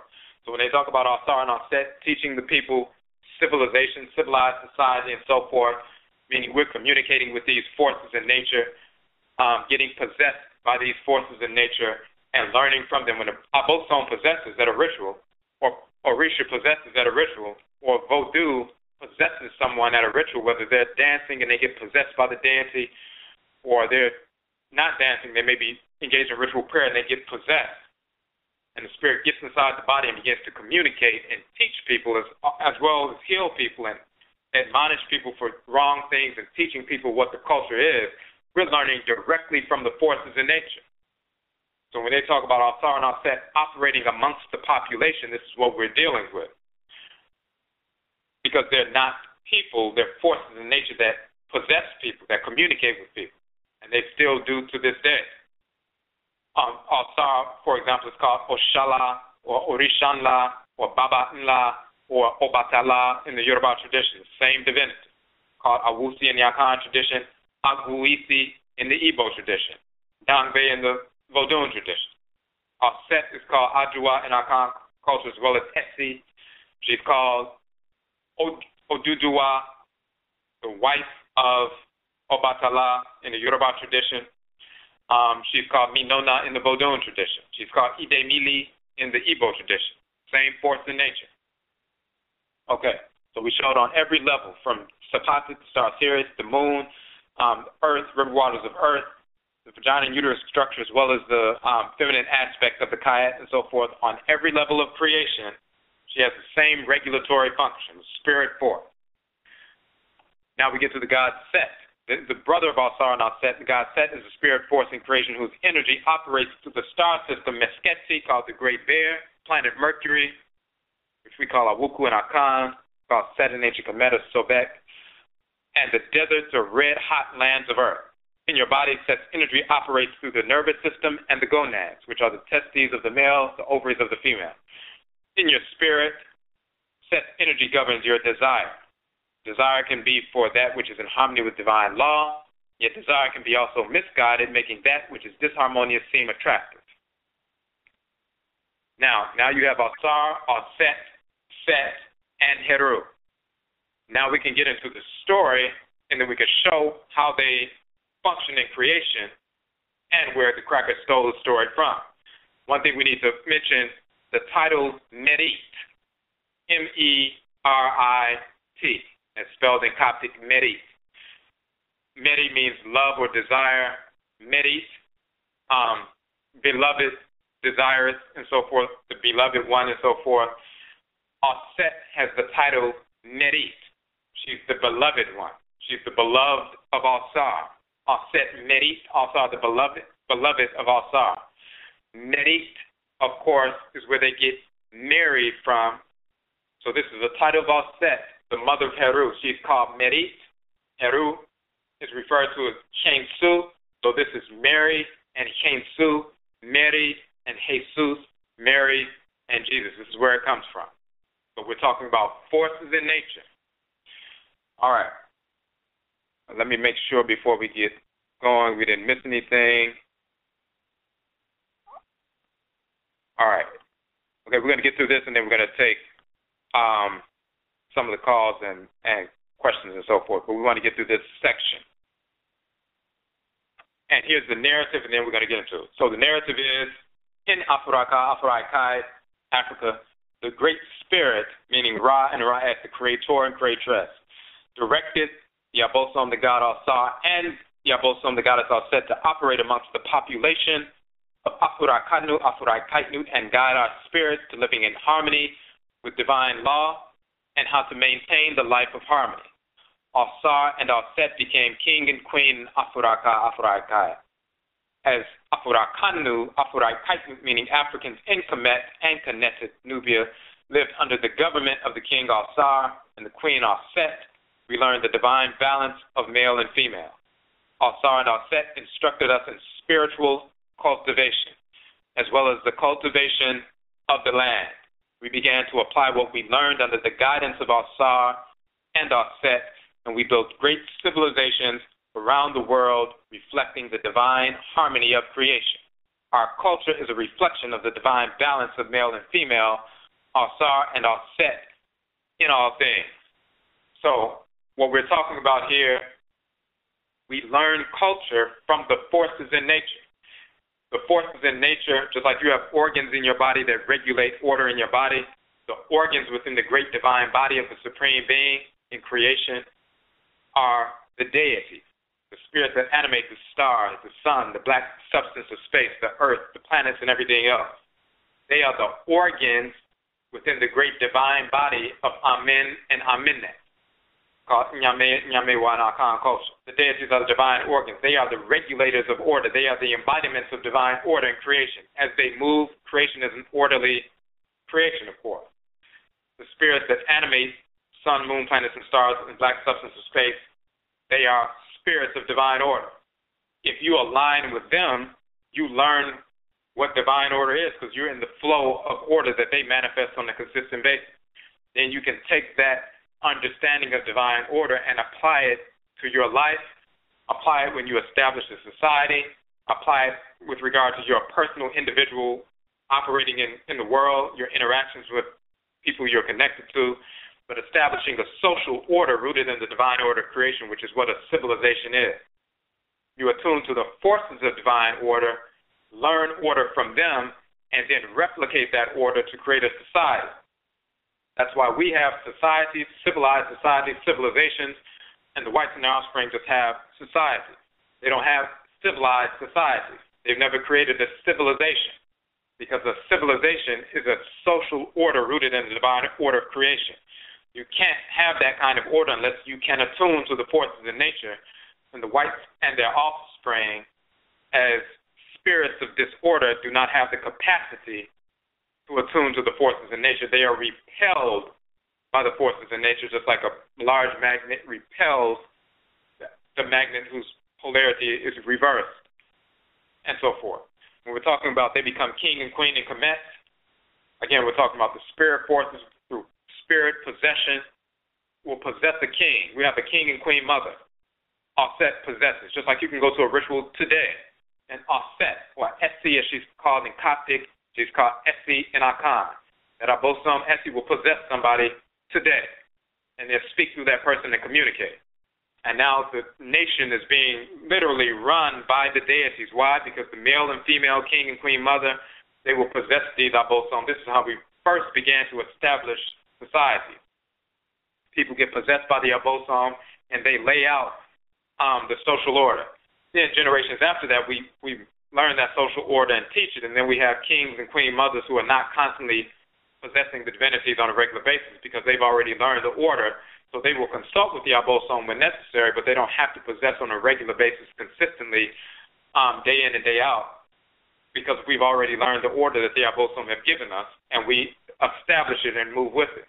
Originally, when we want to learn how to establish ourselves in harmony with order, the elders and eldresses in the community, priests and priestesses who are also priest kings and priest queens and so forth, priestess queens, they get possessed by the Abosom. So we want to know, how do we function? How should we establish agriculture? How should we do this? How should we do that? Go to the individual who can possess the Abosom. The Abosom comes through them, possesses. The Orisha comes through them, possesses. We ask the information, get the information from them, and then we establish what they directed us to establish. Now, the deities are literally the king and queen because they're possessing the physical king and queen to communicate with us. So this is what we're dealing with. Okay, let me scroll back up right quick. All right. So that's what we're talking about. So we said our culture is a reflection of the divine balance of male and female, Ausar and Auset in all things.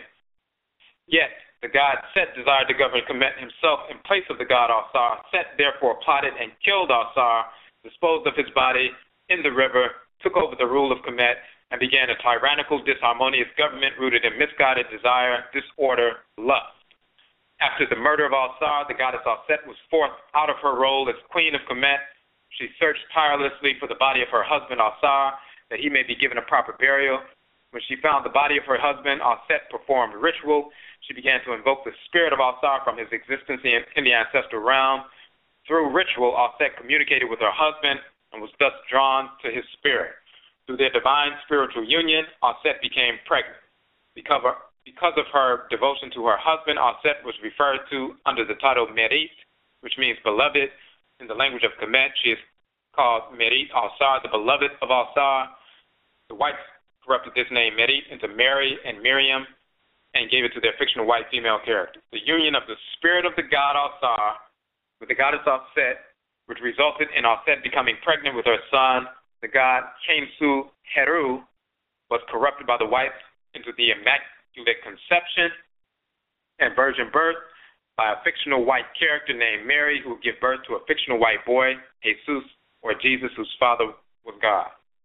The goddess Auset was informed by the god Tahuti that the son she was carrying in her womb would grow to be strong. He would defeat and remove Set from power and reestablish divine law and order. As divine heir to the throne, the son of the god Ausar would restore the divine government of his father. Auset was directed to give birth to her son and raise him away from the seat of power of the government because Set had declared that all male children would be killed. Set knew that the son of Ausar was going to be born. He knew that the son of Ausar was the rightful heir to the throne, who would challenge the evil government and abolish it. Set was thus sought to kill the child as soon as he was born. However, Auset followed the directions of Tahuti. She gave birth to KUKUU-Heru and hid away in the swamps of northern Kemet. The whites corrupted this knowledge of the gods and goddess into a prophecy to a fictional white female, Mary, by an angel represented by Tahuti, that she would give birth to the Son of God. The whites made their fictional Mary go into northern Egypt or Kemet to hide their fictional son, Jesus. This is also one of the reasons why the whites made their fictional Moses to be hidden in the swamps of northern Egypt as a baby. The whites also corrupted the knowledge of the god Set into the fictional account of the evil king Herod, who decided to put to death all newborn boys, so that the Savior child would never live to challenge the government. The whites created a fictional character called the devil, who they made into a spirit of absolute evil. They corrupted the name Set or Seti into Setin or Satan and applied it to their fictional devil.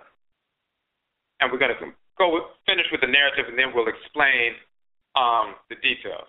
The god Set eventually found that Heru had been born. He found out where Heru was and had him killed. One of Set's associates stabbed Heru. And in the Metronic Stele, they talk about the followers of Set as scorpions. They came and stung Heru in the side, stung him, and he died. So the scorpion stinger, of course, when they talk about Heru being on the cross, him being stabbed in the side, and he died by one of the associates of Herod, and all of that. This is where that comes from. When Auset found that her son Heru had been killed, she went to embrace the deceased body of her son and lamented. Her sister, the goddess Nebet-Het, also lamented with her. Now, Nebet-Het is a goddess in nature whose spirit also operates through the star system of Sapatit, which is Sirius, through the planet Venus, and the rain waters of Earth. In your body, Nebet-Het operates through your kidneys. In your spirit, Nebet-Het governs your emotion. As Auset and Nebet-Het lamented the death of Heru, the goddess Serket a scorpion goddess, told Auset to call on Ra. Auset called on Ra, the creator, and Ra, his boat in the sky, the sun boat, stopped. He sent Tahuti down from the boat of the sun. Tahuti came down from quote-unquote heaven to cause Heru to be resurrected. The whites corrupted this episode into the two fictional Marys, lamenting the death of the fictional Jesus and learning of his resurrection from an angel of the Lord. Auset has the title Merit, meaning beloved, yet Merit is also a title held by Nebuchadnezzar. So these are two Mary goddesses, the two Marys, the two Merits. For thousands of years, Ahurai-Kainut have communicated with these goddesses and invoked Auset and Nebuchadnezzar under the title Merit. They are also identified with the functions of Merit Shema and Merit Met, meaning Merit of the south and Merit of the north, the two female divinities of the inundation of the river, two river goddesses, and sometimes Auset and Nebuchadnezzar take on the functions of Merit Shema and Merit Met. This is why they're the two Marys.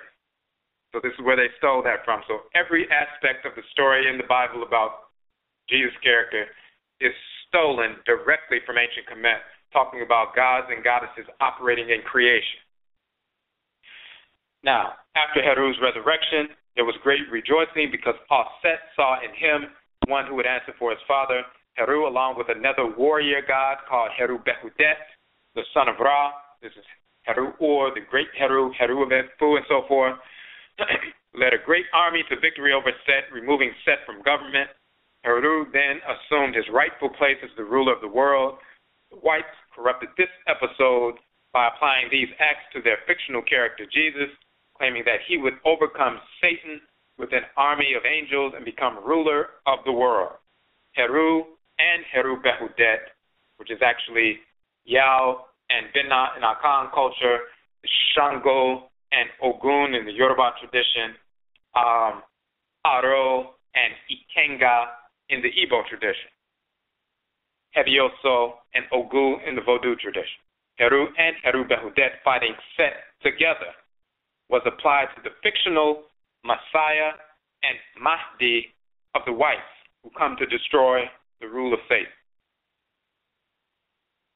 Now, Heru with the goddesses Auset and Nebuchadnezzar, his mother and his aunt, performed a ritual to resurrect the god Ausar.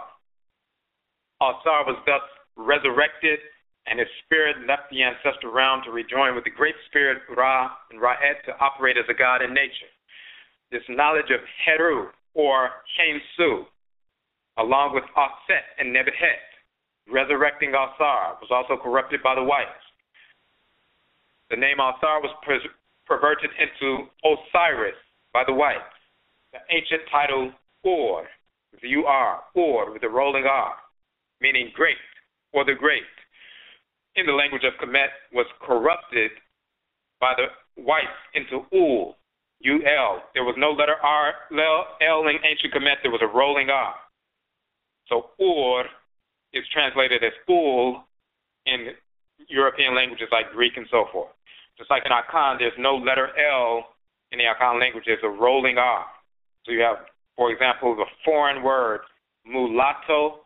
Akan people will say murato ni, because we don't have an L, we have a rolling R. Because our language is descended from ancient Kemet, there was no L, there was a rolling R.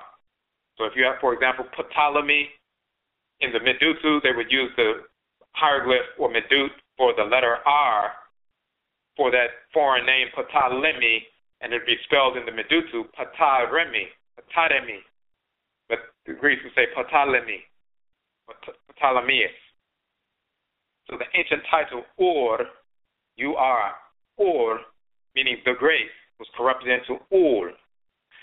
The god Ausar, under the title Ur, Ausar, meaning the great one, Ur, Ausar, Ur, Ausar was corrupted into Ul, Osiris. Ul, Osiris becomes Ulasaris, Ulasaris, or Lazarus. The fictional Jesus, with two Marys behind him as their brother Lazarus, or Lazarus, Ulasaris, Ul, Osiris, Ul, Ausar, Lazarus is resurrected, is a perversion of the knowledge of Heru with Auset or Merit and Netet or Merit behind him as they resurrect their brother, the god Ausar. Lazarus comes out in bandages or mummified because the god Ausar was always depicted in the form of a mummified god in Kemet. So again, this whole story is totally lifted from the story of Ausar, Auset, and Heru down to a specific detail. In northern Kemet, a major city called Dada, also Jedu or Jeddah, was sacred to Ausar, Auset, and Heru. In this city, they were often referred to under the names Ba Nebdada, Hat Mehit, and Heru Pakar. Ausar, the father, was identified and referred to as Ba Nebdada, meaning the ram, Ba, Neb, Lord, Dada, the city of Dada. So he's Ba Nebdada. He's associated with that deity. There's a deity called Ba Nebdada. Ausar was associated later on with Ba Nebdada. So Ba Nebdada came to be pronounced Ba Nedada. Ba Nedada, the whites corrupted into the title Ba Nedada, and they corrupted that into Panatara and Bandira. Ausar was thus referred to as Pandira instead of Ba Nedada, Bandira. He was referred to as Pandira, and his son Heru was called Heru, the son of Pandira. Heru, or Hensu, the son of Pandira, was a title stolen by the whites and used for their fictional character who never existed, called Jesus, or Yeshua ben Pandira, meaning Jesus, son of Pandira. Son of Pandira. This is where you get Yeshua or Yehoshua Pandira in the Talmud. Has nothing to do with the character that actually existed. There was no historical Jesus in the Talmud that Negroes like to believe. Some Negroes just want to believe in Jesus. And they call themselves Afrocentric, but they're like, well, there was a historical Jesus. He was Jesus ben Panther, Jesus ben Pandera, Yeshua ben Pandera. That's the historical Jesus, and the other Jesus was not historical. Yeshua ben Pandera, or Hensu ben Pandera. Hensu, the son of Pandera, is Hensu or Heru, the son of Pandera or Banedera, Banedara, and so forth. Ba means ram, and the symbol is a ram. Neb means master, Lord, and so forth. Dada is the region, the city, but it has a meaning as well. So Banedara, the great ram, Ba, Lord of Dada, Banedara, which became corrupted into Pandara or Pandera. What's key, however, is the term Ba, as well as the long form Basa, but the word Ba actually means not only ram, but it's also the word for panther in ancient Kemet, including the leopard. The panther deity is Ba. So Ba Nedada also means the panther, the master of Dada. So Ba Nedada is also Pandera, the panther. And then Heru or Hensu, the son of Pandera, or Ba Nedada, is the son of the panther. This is where Jesus or Yeshua ben Panther comes from. Again, because we do not scrutinize, we'll listen to Dr. Finch repeating what Gerald Massey said about Jesus ben Panther and saying, well, this was just a family name. Absolutely not. There's a panther deity we call Ba, and this is where it comes from. So you must understand, when we scrutinize, you'll find out that the truth is actually in the text. Now, that's that whole narrative from the virgin birth, the young child growing up, having to be forced into northern Kemet and hiding, growing up to be the savior of the world, the evil king ruling, trying to kill all the young baby boys so the savior child wouldn't be born. Eventually, the savior child grows up, wages war against Set and so forth. All the different things, becomes ruler of the world and reestablishes divine order, becomes the savior. Entire story comes directly from Kemet. Now, we talk about Ausar and Auset when they operate through the people. It's like you have people who are in the Yoruba tradition. She's a child of Obatala. He's a child of, Shango. She's a child of Yemoja or whoever. Same thing in the Akan tradition and every tradition across the board. And so this is what we're talking about when the deities are operating amongst the people. We spent more time invoking them in the beginning when we wanted to establish society. Nowadays, once you get the society established, so for example, an Abosom possesses someone for the first time. Think about the first time somebody was ever possessed by an Abosom. That was a new condition.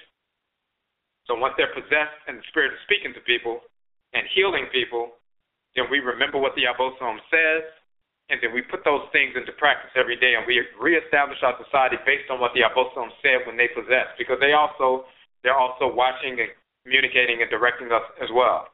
And then on ritual days are established, certain days over the course of a number of weeks set aside to worship and communicate with this specific divinity, and they possess during those rituals and so forth, and continue and replenish the culture.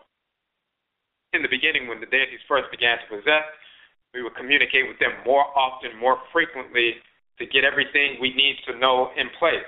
And once we learned what we needed to know, then we established civilization and we lived that civilization. And then we would communicate with them periodically as opposed to possession every day, trying to get this information. And once they laid it out and we established a civilization, then we lived that civilization. And when people who established those first civilizations and founded those first civilizations based on what the deities directed us to do, they became ancestresses and ancestors when they died, and then they would continue to guide us as honored ancestresses and ancestors to keep the civilization going. So we would possess and communicate with them more often as well. And the process continues. Before we go forward, there's about 2 minutes left in the broadcast. If you want to stay on beyond 2 o'clock, you have to call in, because on the internet, the broadcast will stop. But if you're on the phone, you can continue to listen. And we probably have like 20 minutes or a half an hour to go of more material. So the number is 657-383-0635. 657-383-0635. You can call in now. You got a little bit less than 2 minutes so that you can listen past 2 o'clock. You got a minute and 45 seconds. 657-383-0635. Call now to get on the line so you can continue. All right. So let's get back to that. All right. Just like with Ausar and Auset, same thing with Set, Nebet, Het, the various Abosom, communicate with these various Abosom. These are forces in nature that possess us and direct us. Set is also called Sut in ancient Kemet. This is where you get in the Yoruba tradition, Esut, the trickster, the communicator, and so forth. The sacred colors red and black. He operates through the planet Mercury. In ancient Kemet, Set's colors are red as well as red and black. He's the trickster, also operates through the planet Mercury and operates through the desert. In our Khan culture, Anansi, his sacred colors, red and black. He's also operating through owner of the desert, also the trickster, also the communicator, also operates through the planet Mercury. This is why he's called KUKUU-TUNTUM. Same divinity, same functions in creation across the board. He's a communicator, but also quote-unquote trickster. So this is what we're dealing with. The reason why the story, the quote-unquote human story, is compelling here and why people get things mixed up is because, number one, the whites and their offspring tried to make us believe that the deities didn't exist because they were trying to destroy our ancestral religion. They couldn't have us communicating with forces in nature once they invaded our society, because if somebody invades your society, they've been invading for thousands of years. We were destroying them militarily for thousands of years. They finally gained a foothold in northern Kemet. The Greek invasions, prior to that, Persian and so forth. The Greeks come in and invade, get the Persians out, but then the Greeks stay in northern Kemet. They can't have people who they're trying to control and rule just be able to go into their houses, sit in front of an idol. The spirit speaks to them through the idol, and people rise up and go kill, the enemy. They have to make us believe that the deities ordained for them to come in and take over the culture. So they had to corrupt the religion. This is the origin of Christianity, Islam, Judaism, Hinduism, and so forth. Corrupting the religion to make us believe, first, that the deities are not real, the deities never existed. At first they started making them white, but then they began to say they never existed. Then started trying to make people believe that actually the deities, these spirits you're communicating with, they were really just deified ancestors or people who became adepts and were honored and later honored as deities. Totally inaccurate. And you have brainwashed Negroes today who call themselves priests, priestesses, linguists, scholars, Afrocentric, and metaphysicians and elders and eldresses walking around trying to tell you that Ausar, Auset, and Heru were either just principles and were just anthropomorphized aspects of Ashe or spiritual energy, or meaning we manufactured these stories, or that they were just deified ancestresses and ancestors who later on became honored, and because they were honored for so long, they became like deities. Totally inaccurate. There's a difference between a deified ancestor, which is the aku, the akutu, the nananom nsamanfo in our Khan culture, as opposed to the regular nsamanfo. There are different classes of ancestral spirits. Some who are just regular people who died, were nice people who weren't necessarily spiritually cultivated. And then you have the nananom nsamanfo, the ones who fulfilled their function in creation, live in harmony with divine order, and therefore are given increased power or tumi by Nyame wa Nyame, Aminet Amen, the Supreme Being, to assist us in our development, assist us with healing, birthing, medicine, these different things they possess, they communicate, and so forth. They're on a higher level because they live in harmony with divine order. That increased power and responsibility they're endowed with by the Supreme Being. Those become deified, quote-unquote, deified ancestresses and ancestors because they function similar to the divinities. But they are still in the class of Nsamanfo. They're just Nananom Nsamanfo, as opposed to regular Nsamanfo. They are Nananom, plural, Nsamanfo. But that's still a class of human beings which is totally different than Abosom. So there's a total difference between a deified ancestor or ancestress and an Abosom, or an Orisha, or a Vodou. So the deities are not deified ancestresses and ancestors. Anybody who tells you that or teaches that, you know for certain they have no knowledge whatsoever of the culture at all. They're not invoking anything, because if they were, then the Abosom would direct them to reality. And the only people who teach that nonsense are people who've been influenced by the whites and their offspring. Typically people who've been studying the whites and their offspring work, or if they were influenced by Muslims and Christians on the continent over the past couple of centuries, and then they began incorporating that nonsense into the culture, always under the influence of the whites and their offspring. Deities are deities, human beings are human beings, whether the human beings are alive or they made their transition. There is a clear distinction between the two classes.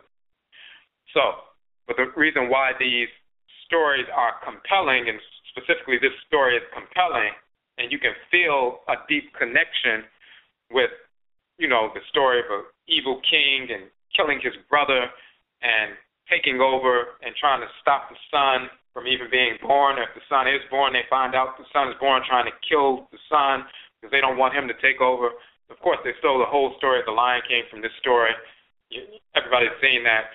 But this whole notion, the reason why we can feel it is not because Ausar and Auset and Nebuchadnezzar and Heru were just walking around as people and then they died later. There are people, just like us today, who these Abosom govern their head. So you have a king who his head Abosom is Awusi, is Ausar. You have a queen mother whose head Abosom is Ajua. Or you have a brother whose Abosom, whose Kradim Bosom is Awuku or Set. Or you have another sister whose Abosom is Awuku or Akua or Nebuchadnezzar, also called Agberu in the Yoruba tradition. So you have people who are governed by these divinities, but they're still human beings, so they make mistakes. And they get involved in foolish behavior and jealousy and envy and lust. And this story, yes, it did happen in Kemet with people, just like it's happened all over Africa numerous times, even up until today.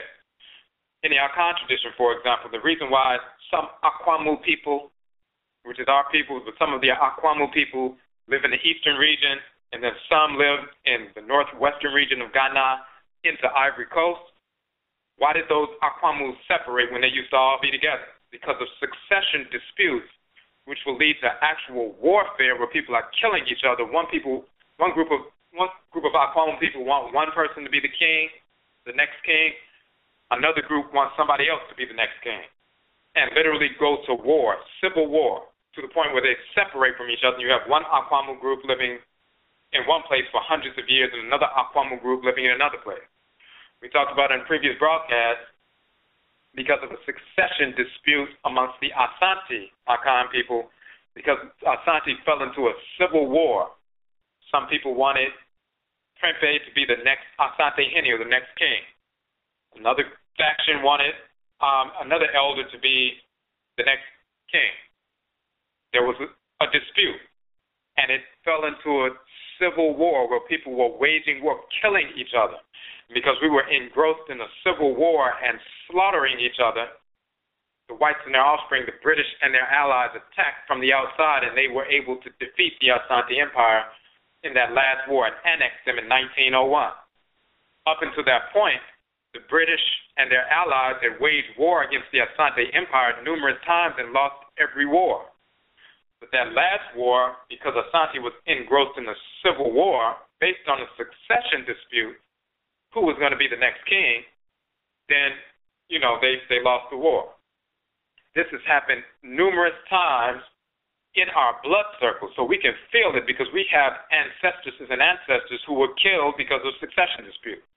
Wars, we're part of ancestral groups right now. We're descended from individuals who wage war against one another, internecine warfare, inter-family warfare, and we were separated. This story is talking about not only people being guided by Abosom, people who are the children of certain Abosom, the kinds of behaviors they engaged in and what took place. It happened in ancient Kemet, it happened in ancient Kanat, it continues to happen today. And we can learn something from the story because we can see what the outcome is. So once we start falling into these patterns, we can correct ourselves because we know what happened. So it wasn't that Ausar and Auset and Set and Nebuchadnezzar were walking around. These are deities that the people will communicate with. If they listened to what Ausar and Auset said and what Set in the real sense said, and Nebuchadnezzar and so forth, they would live in harmony. But some people, decide they get the information from the divinity, but they don't want to do what the divinity directs them to do. They don't want to live in harmony with order. They find out what is the correct course of action, what's harmonious. But they don't want to do that because they're lustful. So they're going to do something else. And then that leads to conflict and a great conflagration in society. So this is what we're talking about. Okay, so then we get into the section where we start breaking down how the story operates on every level. Stellar, solar, lunar, the earth, the physical body, and within the divisions of the spirit of the person. So you can see the whole story of Ausar, Auset, and Heru operating, unfolding in every level of creation. This is something that we put forward with regard to this information that nobody published up until the point we put this information out. So not only did we put out the proper etymologies for the names of these divinities and where they came from for the first time, because there were misinformation regarding these etymologies, pseudo-etymologies before, but now we give the full detail as far as how the deities operate on every level of creation to show how this story unfolds, to prove it's not, of course, nothing was happening in Palestine with any Jesus or anything else. So, Heru operates through the core of the sun. We talk about the cycles of the sun. Heru's cycles deal with the whole story. Every year at spring, March 21st, near March 21st, the day consists of about 12 hours of sunlight, 12 hours of darkness.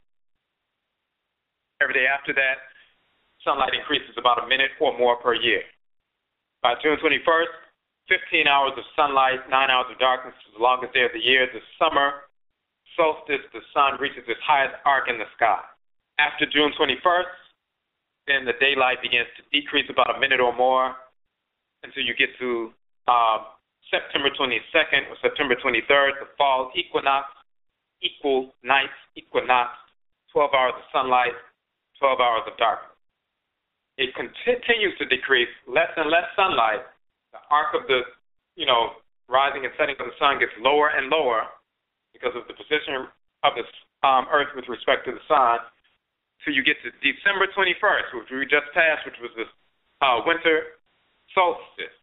The soul or the sun is standing still, sits.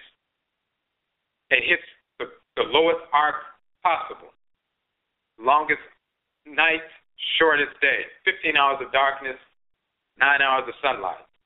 Shortest day of the year. And it stays like that for a few days. 15 hours of darkness, 9 hours of light. That low level, that lowest arc. But then the light begins to increase around either December 24th or December 25th, depending on the year. And about a minute every day, more and more light. A minute longer that day. The next day, December 26th, another minute or so longer. December 22nd, the light keeps increasing and increasing and increasing. So you get to March 21st, where there's 12 hours of sunlight, 12 hours of darkness. Every year after December 21st, the darkest and longest night of the year, and the sun stands still, then by December 25th, the light begins to increase. The sun's light begins to increase. The sun is born every December 25th. Of course, this is where they get that from. So, this is why we say the sun begins to increase on December 25th. When the daylight, the light of the sun, begins to increase on December 25th, our ancestresses and ancestors recognize the birth of a new sun. The sun, which was created by the Supreme Being, was said to have been born. The Supreme Being's sun is born every December 25th. This sun is the light of the world. The whites corrupted this knowledge into a fictional account of a white boy called God's son, the light of the world, being born on December 25th. Between December 25th and March 21st, the sunlight is increasing, yet there are still more hours of darkness than there are hours of light. Darkness, or set, rules the world as king. When the daylight increases to the point of equality with darkness on or near March 21st, the powers of light and darkness are equal at 12 hours each. At this time on Earth, the sun can be seen positioned on the intersection of the Earth's celestial equator and the Earth's ecliptic, which is Earth's pathway around the sun. The celestial equator the Earth has an equator. If you extend the equator out, the plane of the equator out into the solar system, on March 21st, the Earth's pathway around the sun, that path, that line that goes around the sun, if you were to draw a line of the path of the Earth's path around the sun, that's the ecliptic. When it crosses with the celestial equator, the sun can be seen positioned on the cross of the ecliptic and the celestial equator, and it's sitting right on that cross, March 21st. The sun is hanging on the cross.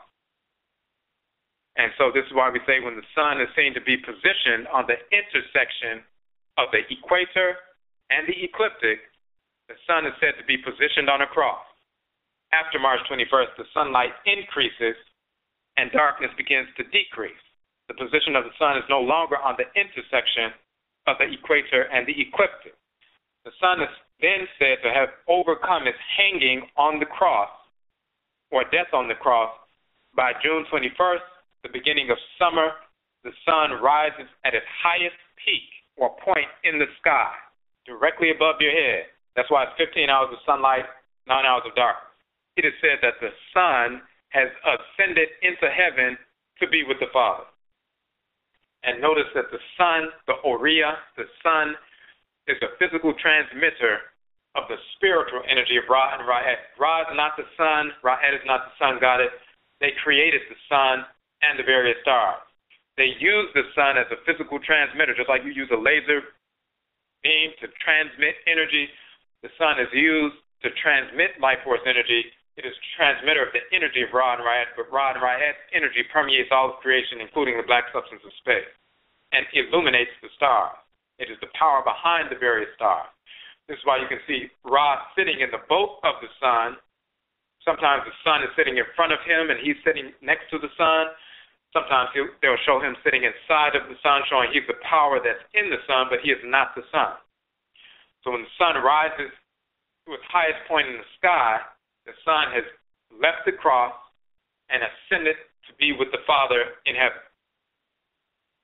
All right, so this cycle of the sun, Heru's cycles in nature, was corrupted by the whites into a story of a fictional white male who was born on December 25th, struggled with the devil, the prince of darkness, and evil king of the world, was hung on a cross, overcame death, and ascended into the sky or heaven to sit on the right hand of his Father. The whole story is played out. We talk about the goddess Auset operating through the star Sirius of Sapate. She's the great provider. That's what the Sapate means. That's the term in Kemet, or the term they call Sirius, the brightest star in the sky. Sa is the term for the system Orion, which they call the hunter. And you see the 3 stars in Orion's belt and so forth. It's called Sa in ancient Kemet. And Ausar operates through Sa.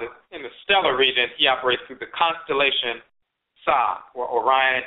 Auset operates through Sapate, or Sirius, as male and female, husband and wife. The energy of the star system Sa, or Orion, and the brightest star in the sky, Sirius, that energy reaches into our solar system and stimulates the energy of our sun, which is miniature compared to the star system Sapate and Orion or Sa. Sapat, we said, means provider. Auset is operating through the star system Sapat. She's called the Queen of Sapat. The Queen of Sapat became corrupted into the Queen of Saba, and later the Queen of Shaba and the Queen of Sheba. There was no Queen of Sheba. So people who think that the Queen of Sheba was black and that makes us, something special, Queen of Sheba never existed at all. The Queen of Saba, or the Queen of Shaba, later Sheba, is Auset operating through the star Sapat, or Sapatet. The god Ausar operates through the star system Sa. He is called Hedi Met, King or Chief Hedi Met of the North. Hedi, as we said in Coptic, becomes Hori, Hori. Hori became corrupted into Shori, Sholi, Soli.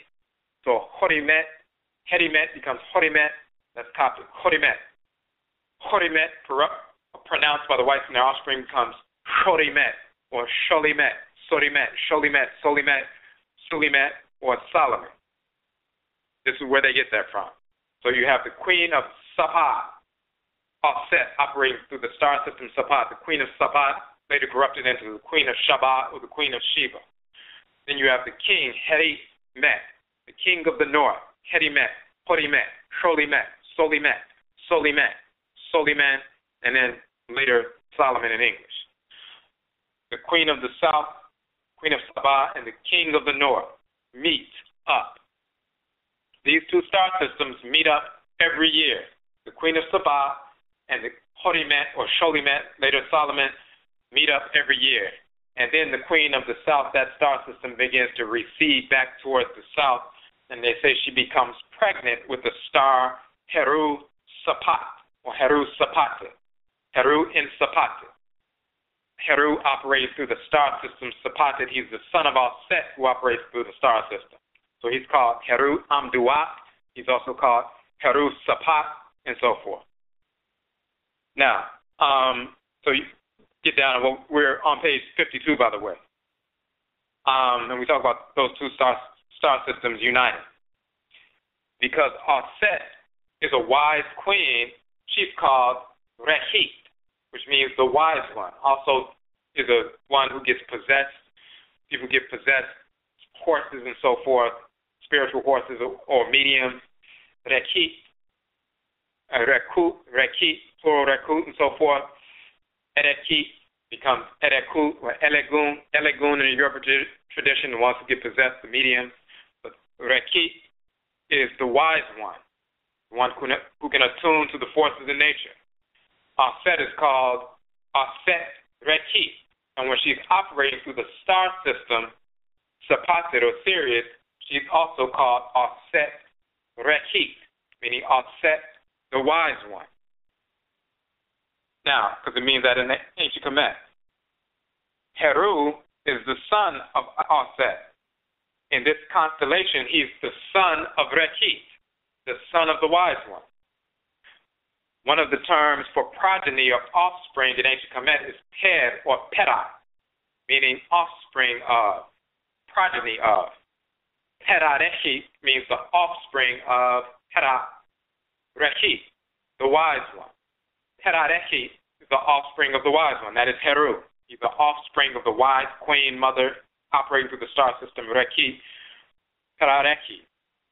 Peda, Ped or Peda in Kemet, meaning offspring, becomes Ben and Bena and Iben in so-called Arabic, Hebrew, Aramaic, and all of that. This is why Heru, Peda Rekit, becomes Bena Lechim in Amharic. Bena Lechim is son of the wise one. This is where you get Bena Lechim, later becomes Benalek and Menalek, son of the wise one. In Amharic, it's Bena Lechim, son of the wise one. Peda Rekit becomes Bena Lechim. This is Heru, the son of Auset Rekit. Operating through the star system, he's the son of the wise queen. Peda Rekit, Bena Lechim, Menalek. There was no Menalek. There was no Ausar. There was no Solomon, Sheba, and Menelik at all. So the fact that Menelik II in Ethiopia called himself Menelik II, that's nonsensical because there was never a Menelik I. And the whole Kebra Nagast and the glory of kings, all of that associated with Solomon and the Ark of the Covenant, pure foolishness. It never happened. Brainwashed black people being corrupted by the whites and their offspring, trying to create little characters based on actual deities in creation to manufacture some link to Israel, all nonsense. We're talking about Solomon, Sheba, and Menelik is talking about Horimet, Sholimet, Solimet, which is the title of Ausar, king of the north. Auset, operating through Sapatit, the queen of Sapat, queen of the south. Queen of the south meets the king of the north. You read that in the Bible when they meet. And she later goes back to the south and gives birth to her son Menelik, and and the rulership transfers from Israel to Ethiopia. All of that happens in the stars every year. That star system, Sapatit, meets up with Orion or Sa, Kerimet. They meet up, and then the star system separates day by day, gets further and further apart. It goes back to the south. And then she's pregnant and gives birth to Heru in Dawat, Heru Sapat, and so forth. And we show images of the deity Heru Sapat.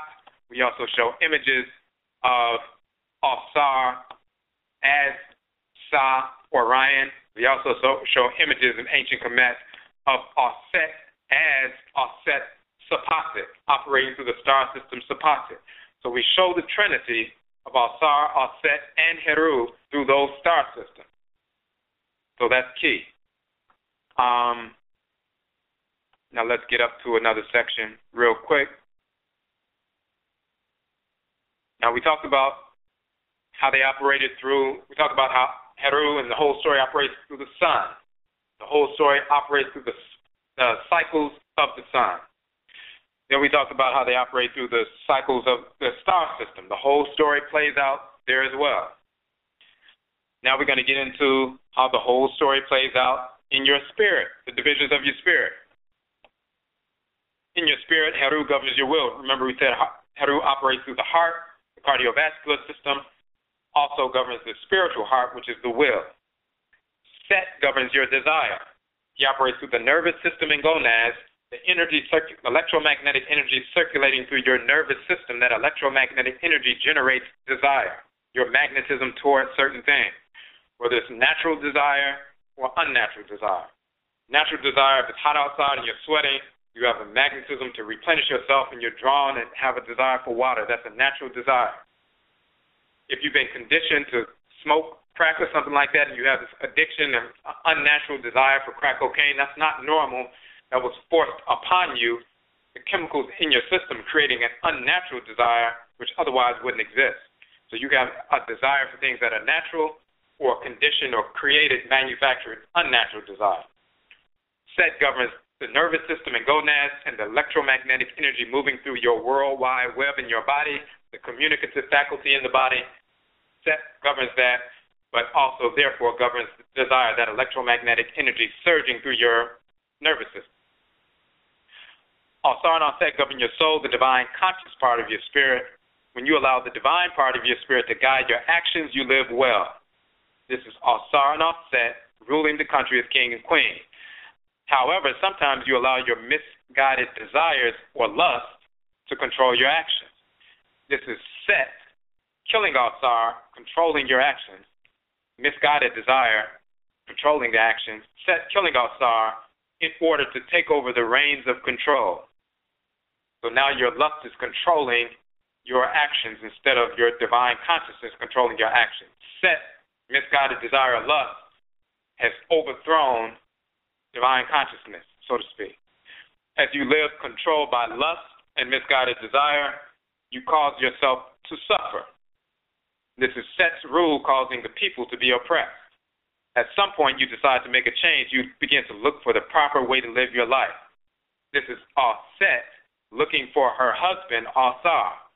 When you have found out the truth and about how you should live and make the decision to embrace divine order over a lust-dominated lifestyle, this is Auset finding Ausar, embracing him, and becoming pregnant with a new will, Heru, a new will to live right.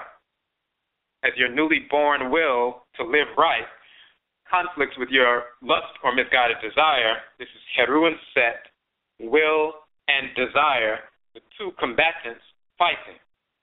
And remember early in the text when we talk about the fictional characters, Abraham, Isaac, and Ishmael, one of the titles of Heru is Shek, ruler. One of the titles of Set is Smai-Ur, and Shek and Smai-Ur is Ishak and Ismail, or Isaac and Ishmael. These are the two combatants fighting. And Tahuti is the judge of the two combatants. He judges between them, so he's called Up-Rekwi, judge up of the Rekwi, the two combatants. Up-Rekwi, judge of the two combatants. Up-Rekwi, Shek and Ismail became Ibrahim, Ishak and Ismail, Abraham, Isaac, and Ishmael. But the two combatants are, the Rekwi, the two combatants are Heru and Set, will to do what's right, but the desire or lust to do what's wrong, and they're fighting.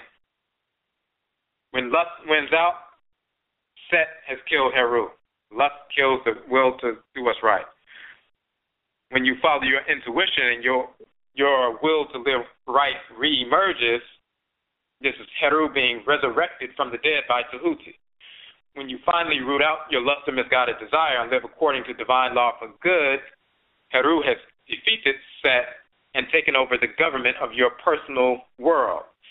As you strive to maintain a life of harmony through seeking the guidance of your ancestresses and ancestors, this is Auset, Heru, and Nebuchadnezzar resurrecting Ausar to be guided by the great ancestor. So now we went through spiritually divisions of your spirit, how the story plays out, the entire story. So we have the stellar aspect of it, how it unfolds in the stars.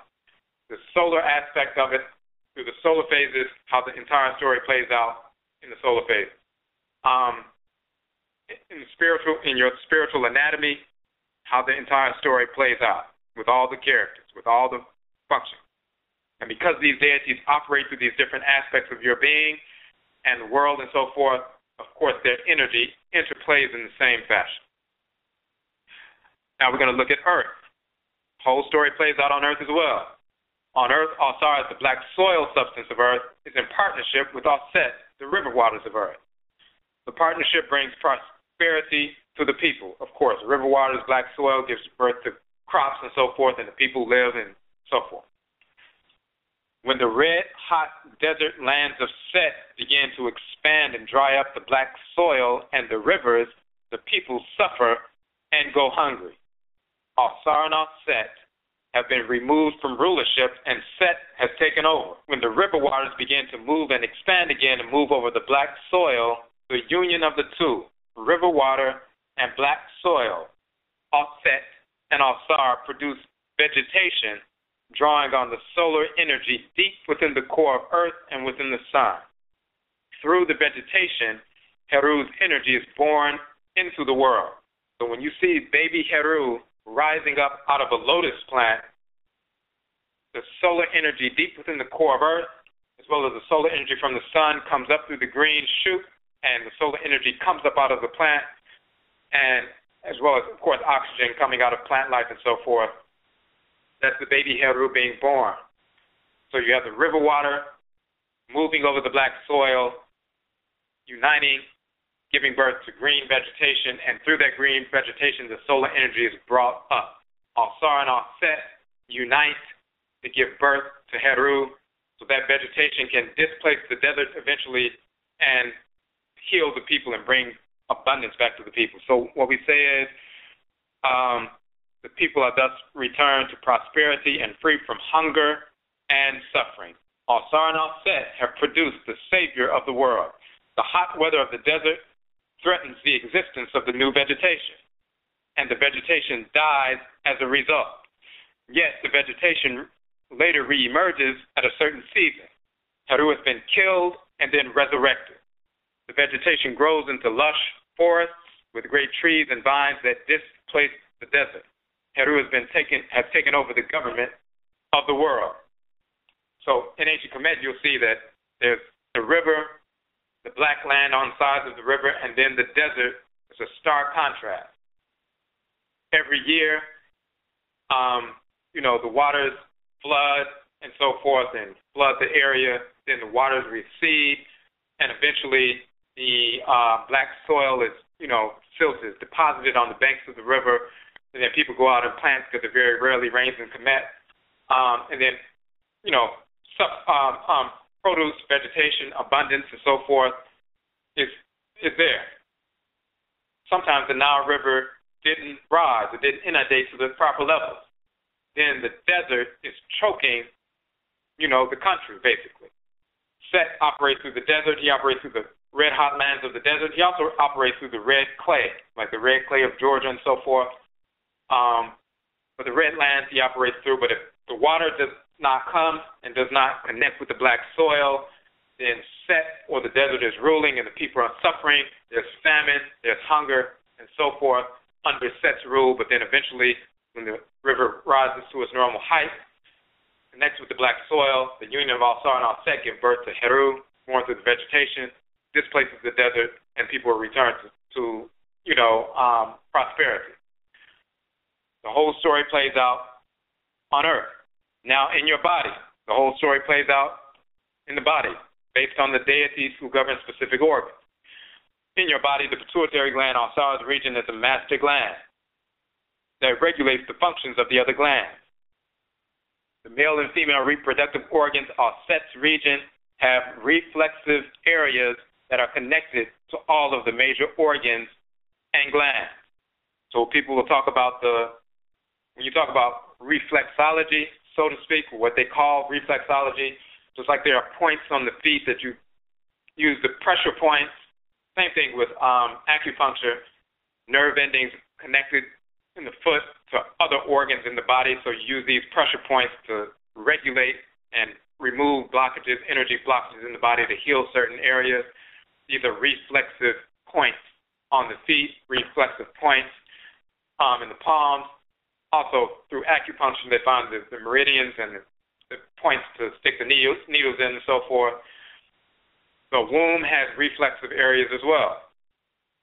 The organ of the male has reflexive areas as well that are connected to different organs and glands. So when people engage in sexual activity, the reflexive points are connecting, and that realigns people and stimulates healing within the organs and glands. That's just a general principle. So this is why we talk about the male and female reproductive organs, Auset's region, have reflexive areas that are connected to all of the major organs and glands. The heart, Heru's region, regulates the flow of blood and thus energy to the various organs and structures of the body. The nervous system and the testes of the male and ovaries of the female, Set's region, governs your desire to act and your sexual desire. Now that we know Ausar, pituitary, Auset, the male and female reproductive organs with the reflexive area, Heru, the heart, Set, the nervous system and the gonad, governing your desire to act and your sexual desire. Now, when one is controlled by lust, they can place an overemphasis on sexual activity. The force of the body's organs and structures they force the body's organs and structures to feed the sex drive. The pituitary gland becomes overworked and submits to the misguided sex drive. The penis and vagina structures of the reproductive area become overworked and weakened as they submit to the misguided sex drive. The glands, organs, and structures of the body are drained of their nutrients in order to support the lust of the misguided sex drive. The body becomes weakened. The immune system becomes compromised. Set, dealing with desire, misguided desire, lust, as well as the nervous system, so forth, has forced Ausar, the pituitary gland, into submission, and Auset, the sex organs and their reflexive areas, into submission. And the world or body is suffering under his government. An electric signal from the brain and pineal gland causes the reproductive organs and pituitary gland to begin to function in harmony again. The heart begins to regulate the flow of blood away from its overemphasis in the reproductive organ. Here, Ausar and Auset have reunited or realigned themselves, and Heru has begun to assume his role in government, regulating order in the body again. When your lust fights the normal functioning of the body, there is conflict. Sometimes people are so lustful, they'd rather do other things than properly get enough sleep or do whatever. They're just going by lust, and they force their body to suffer. When lust fights the normal functioning of the body, there's conflict. You experience anxiety. Your heart then becomes heavy. And literally, people can feel a heavy heart, so to speak. Heart has sunk. Set has attacked, and Heru has been killed. Eventually, your heart resumes its normal rhythm. It's no longer heavy or quote-unquote dead or ur'ab or the still heart. Heru has been resurrected. It's palpitating at its normal rhythm again, getting back to normal. Heru reestablishes proper regulation of blood throughout the body. The organs and structures receive their proper nourishment again. Set has been defeated.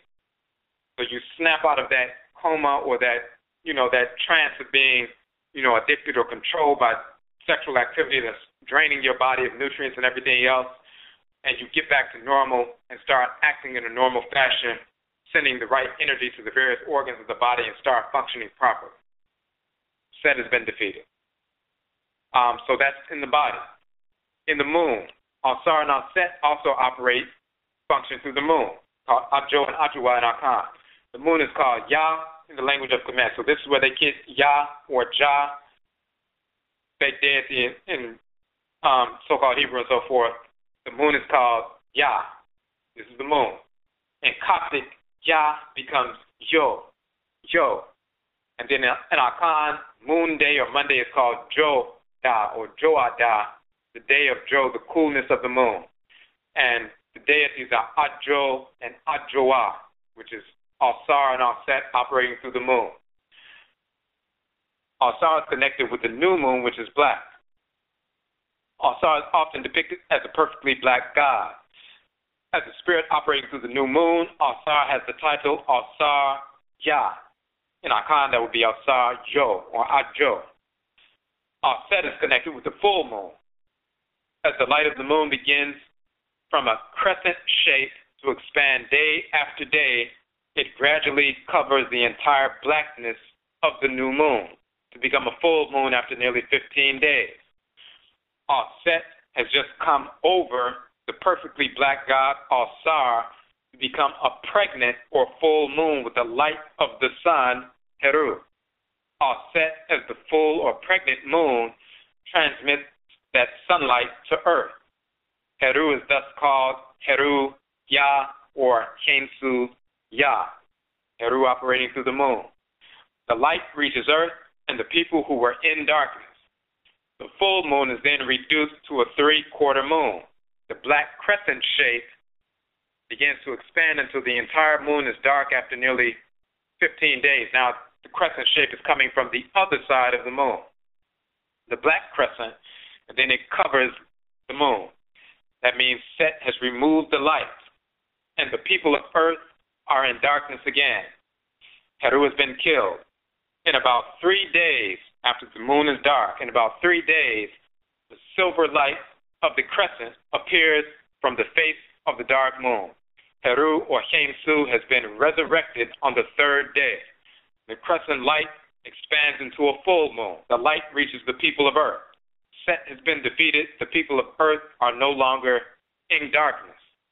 So now we talk about the moon. So we have the Ausar, Auset, Heru, the story operating through the on the stellar level with Sa, Orion, Sapati, Sirius, and so forth.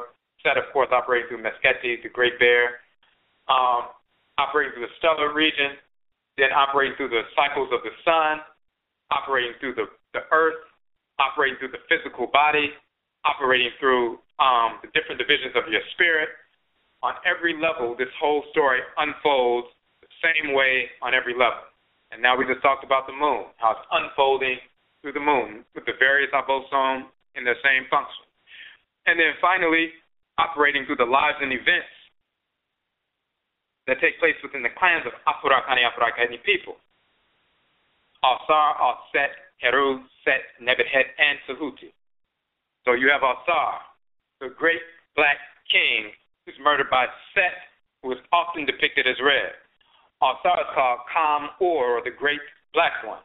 In traditional culture, the king represents the nation, just like the queen mother will represent the ancestresses and ancestors of the community because she can receive, she's more receptive, she can get possessed by the ancestresses and ancestors. She's a representation to the people of the ancestral community, their morals, their admonitions, their culture. The king is a representation of the people to the ancestral community. This is why he's a priest king. He communicates with the ancestresses and ancestors on behalf, on behalf of the people.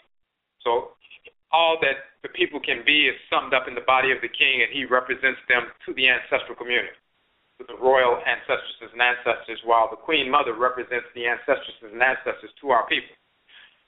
So as Kam-Ur, or the great black one, Ausar, the great black nation. Then you have Set, who became the king through negative means, representing the great, quote-unquote, reddish nation. The whites and their offspring, when they invaded Kemet, they came from the desert regions, they began to call themselves children of Set. Not that Set embraced them, because, of course, he never did. Eshu, Set, Anansi has absolutely nothing to do with the whites and their offspring.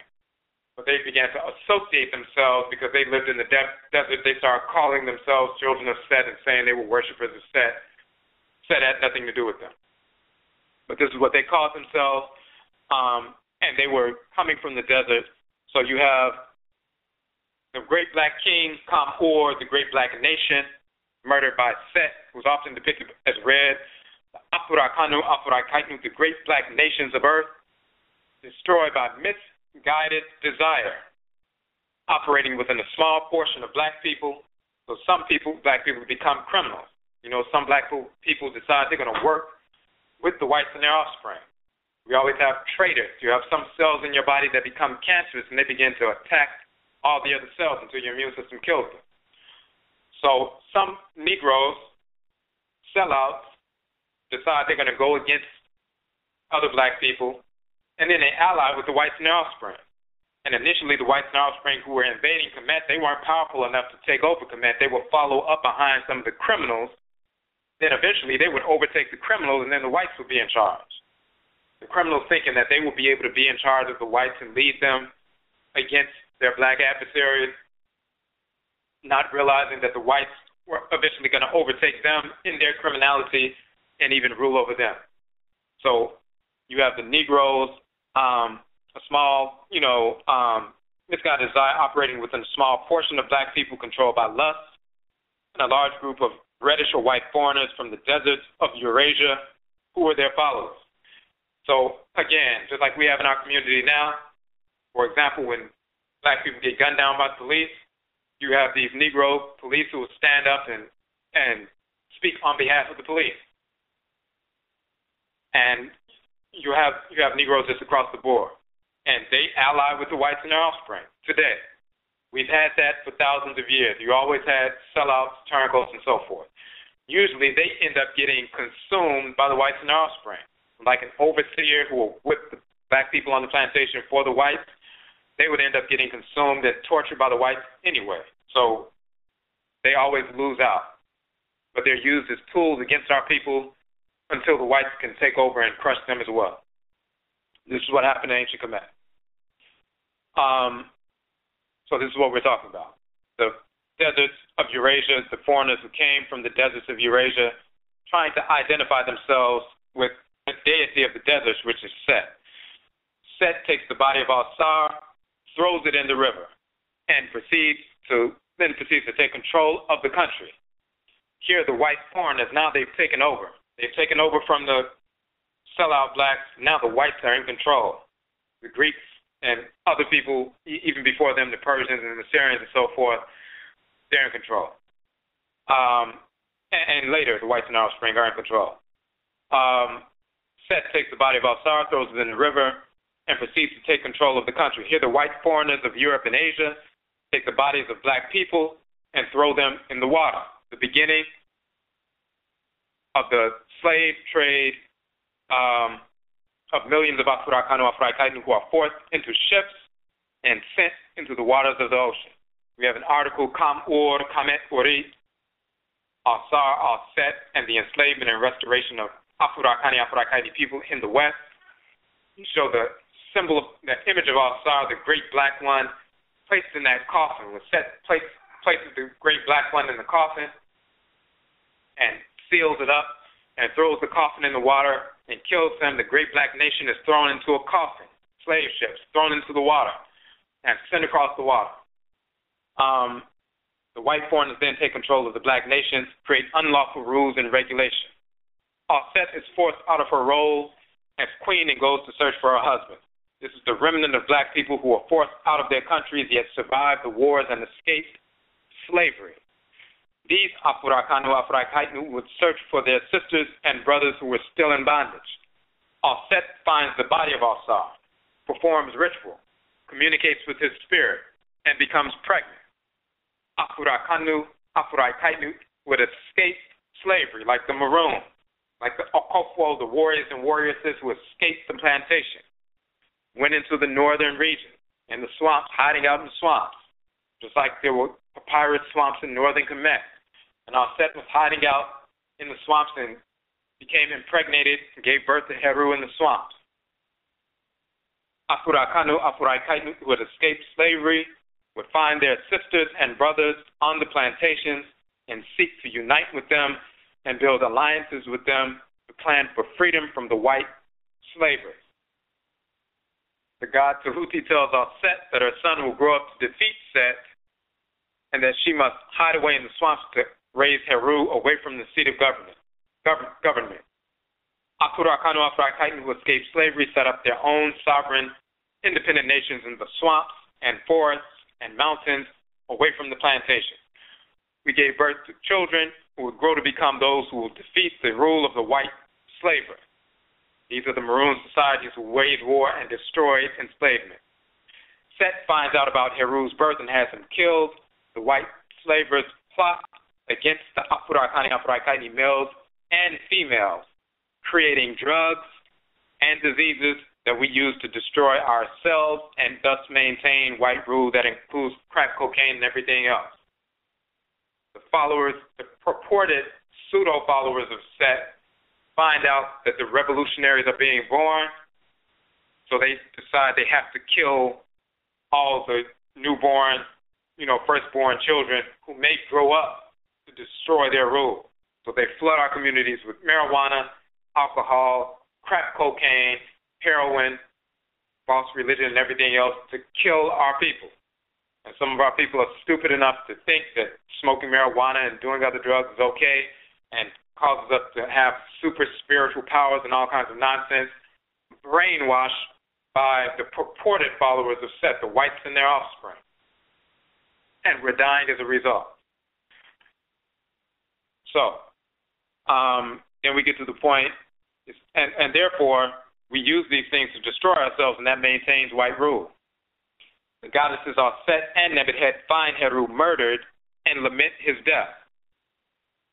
The mothers of Afurakani, Afurakaini, males as well as females, lament as they bury their children daily as a result of violence, drugs, and diseases created by the whites.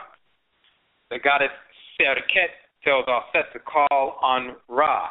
Ra sends Tahuti to cause the resurrection of Heru. We are reminded by our ancestresses and ancestors that our liberation is only possible through the invocation of the goddesses and gods, the Abosom. We begin to invoke Ra and Ra'et and the spirits of the goddesses and gods, the Abosom, the Orisha, and so forth, and the sons and daughters of Afurakanu, Afurakainu begin to wake up. So when we talk about we're suffering under diseases and drugs and violence and criminality and white oppression, Serket tells Auset and Nebuchadnezzar, hey, you need to call on Ra and Ra'et. And once she calls on Ra, then Tahuti is sent down, divine wisdom is sent down, and that resurrects Heru. Once we invoke the divinities, we attune to divine wisdom, we get back involved in our ancestral culture, then the children are beginning to awaken, to arise.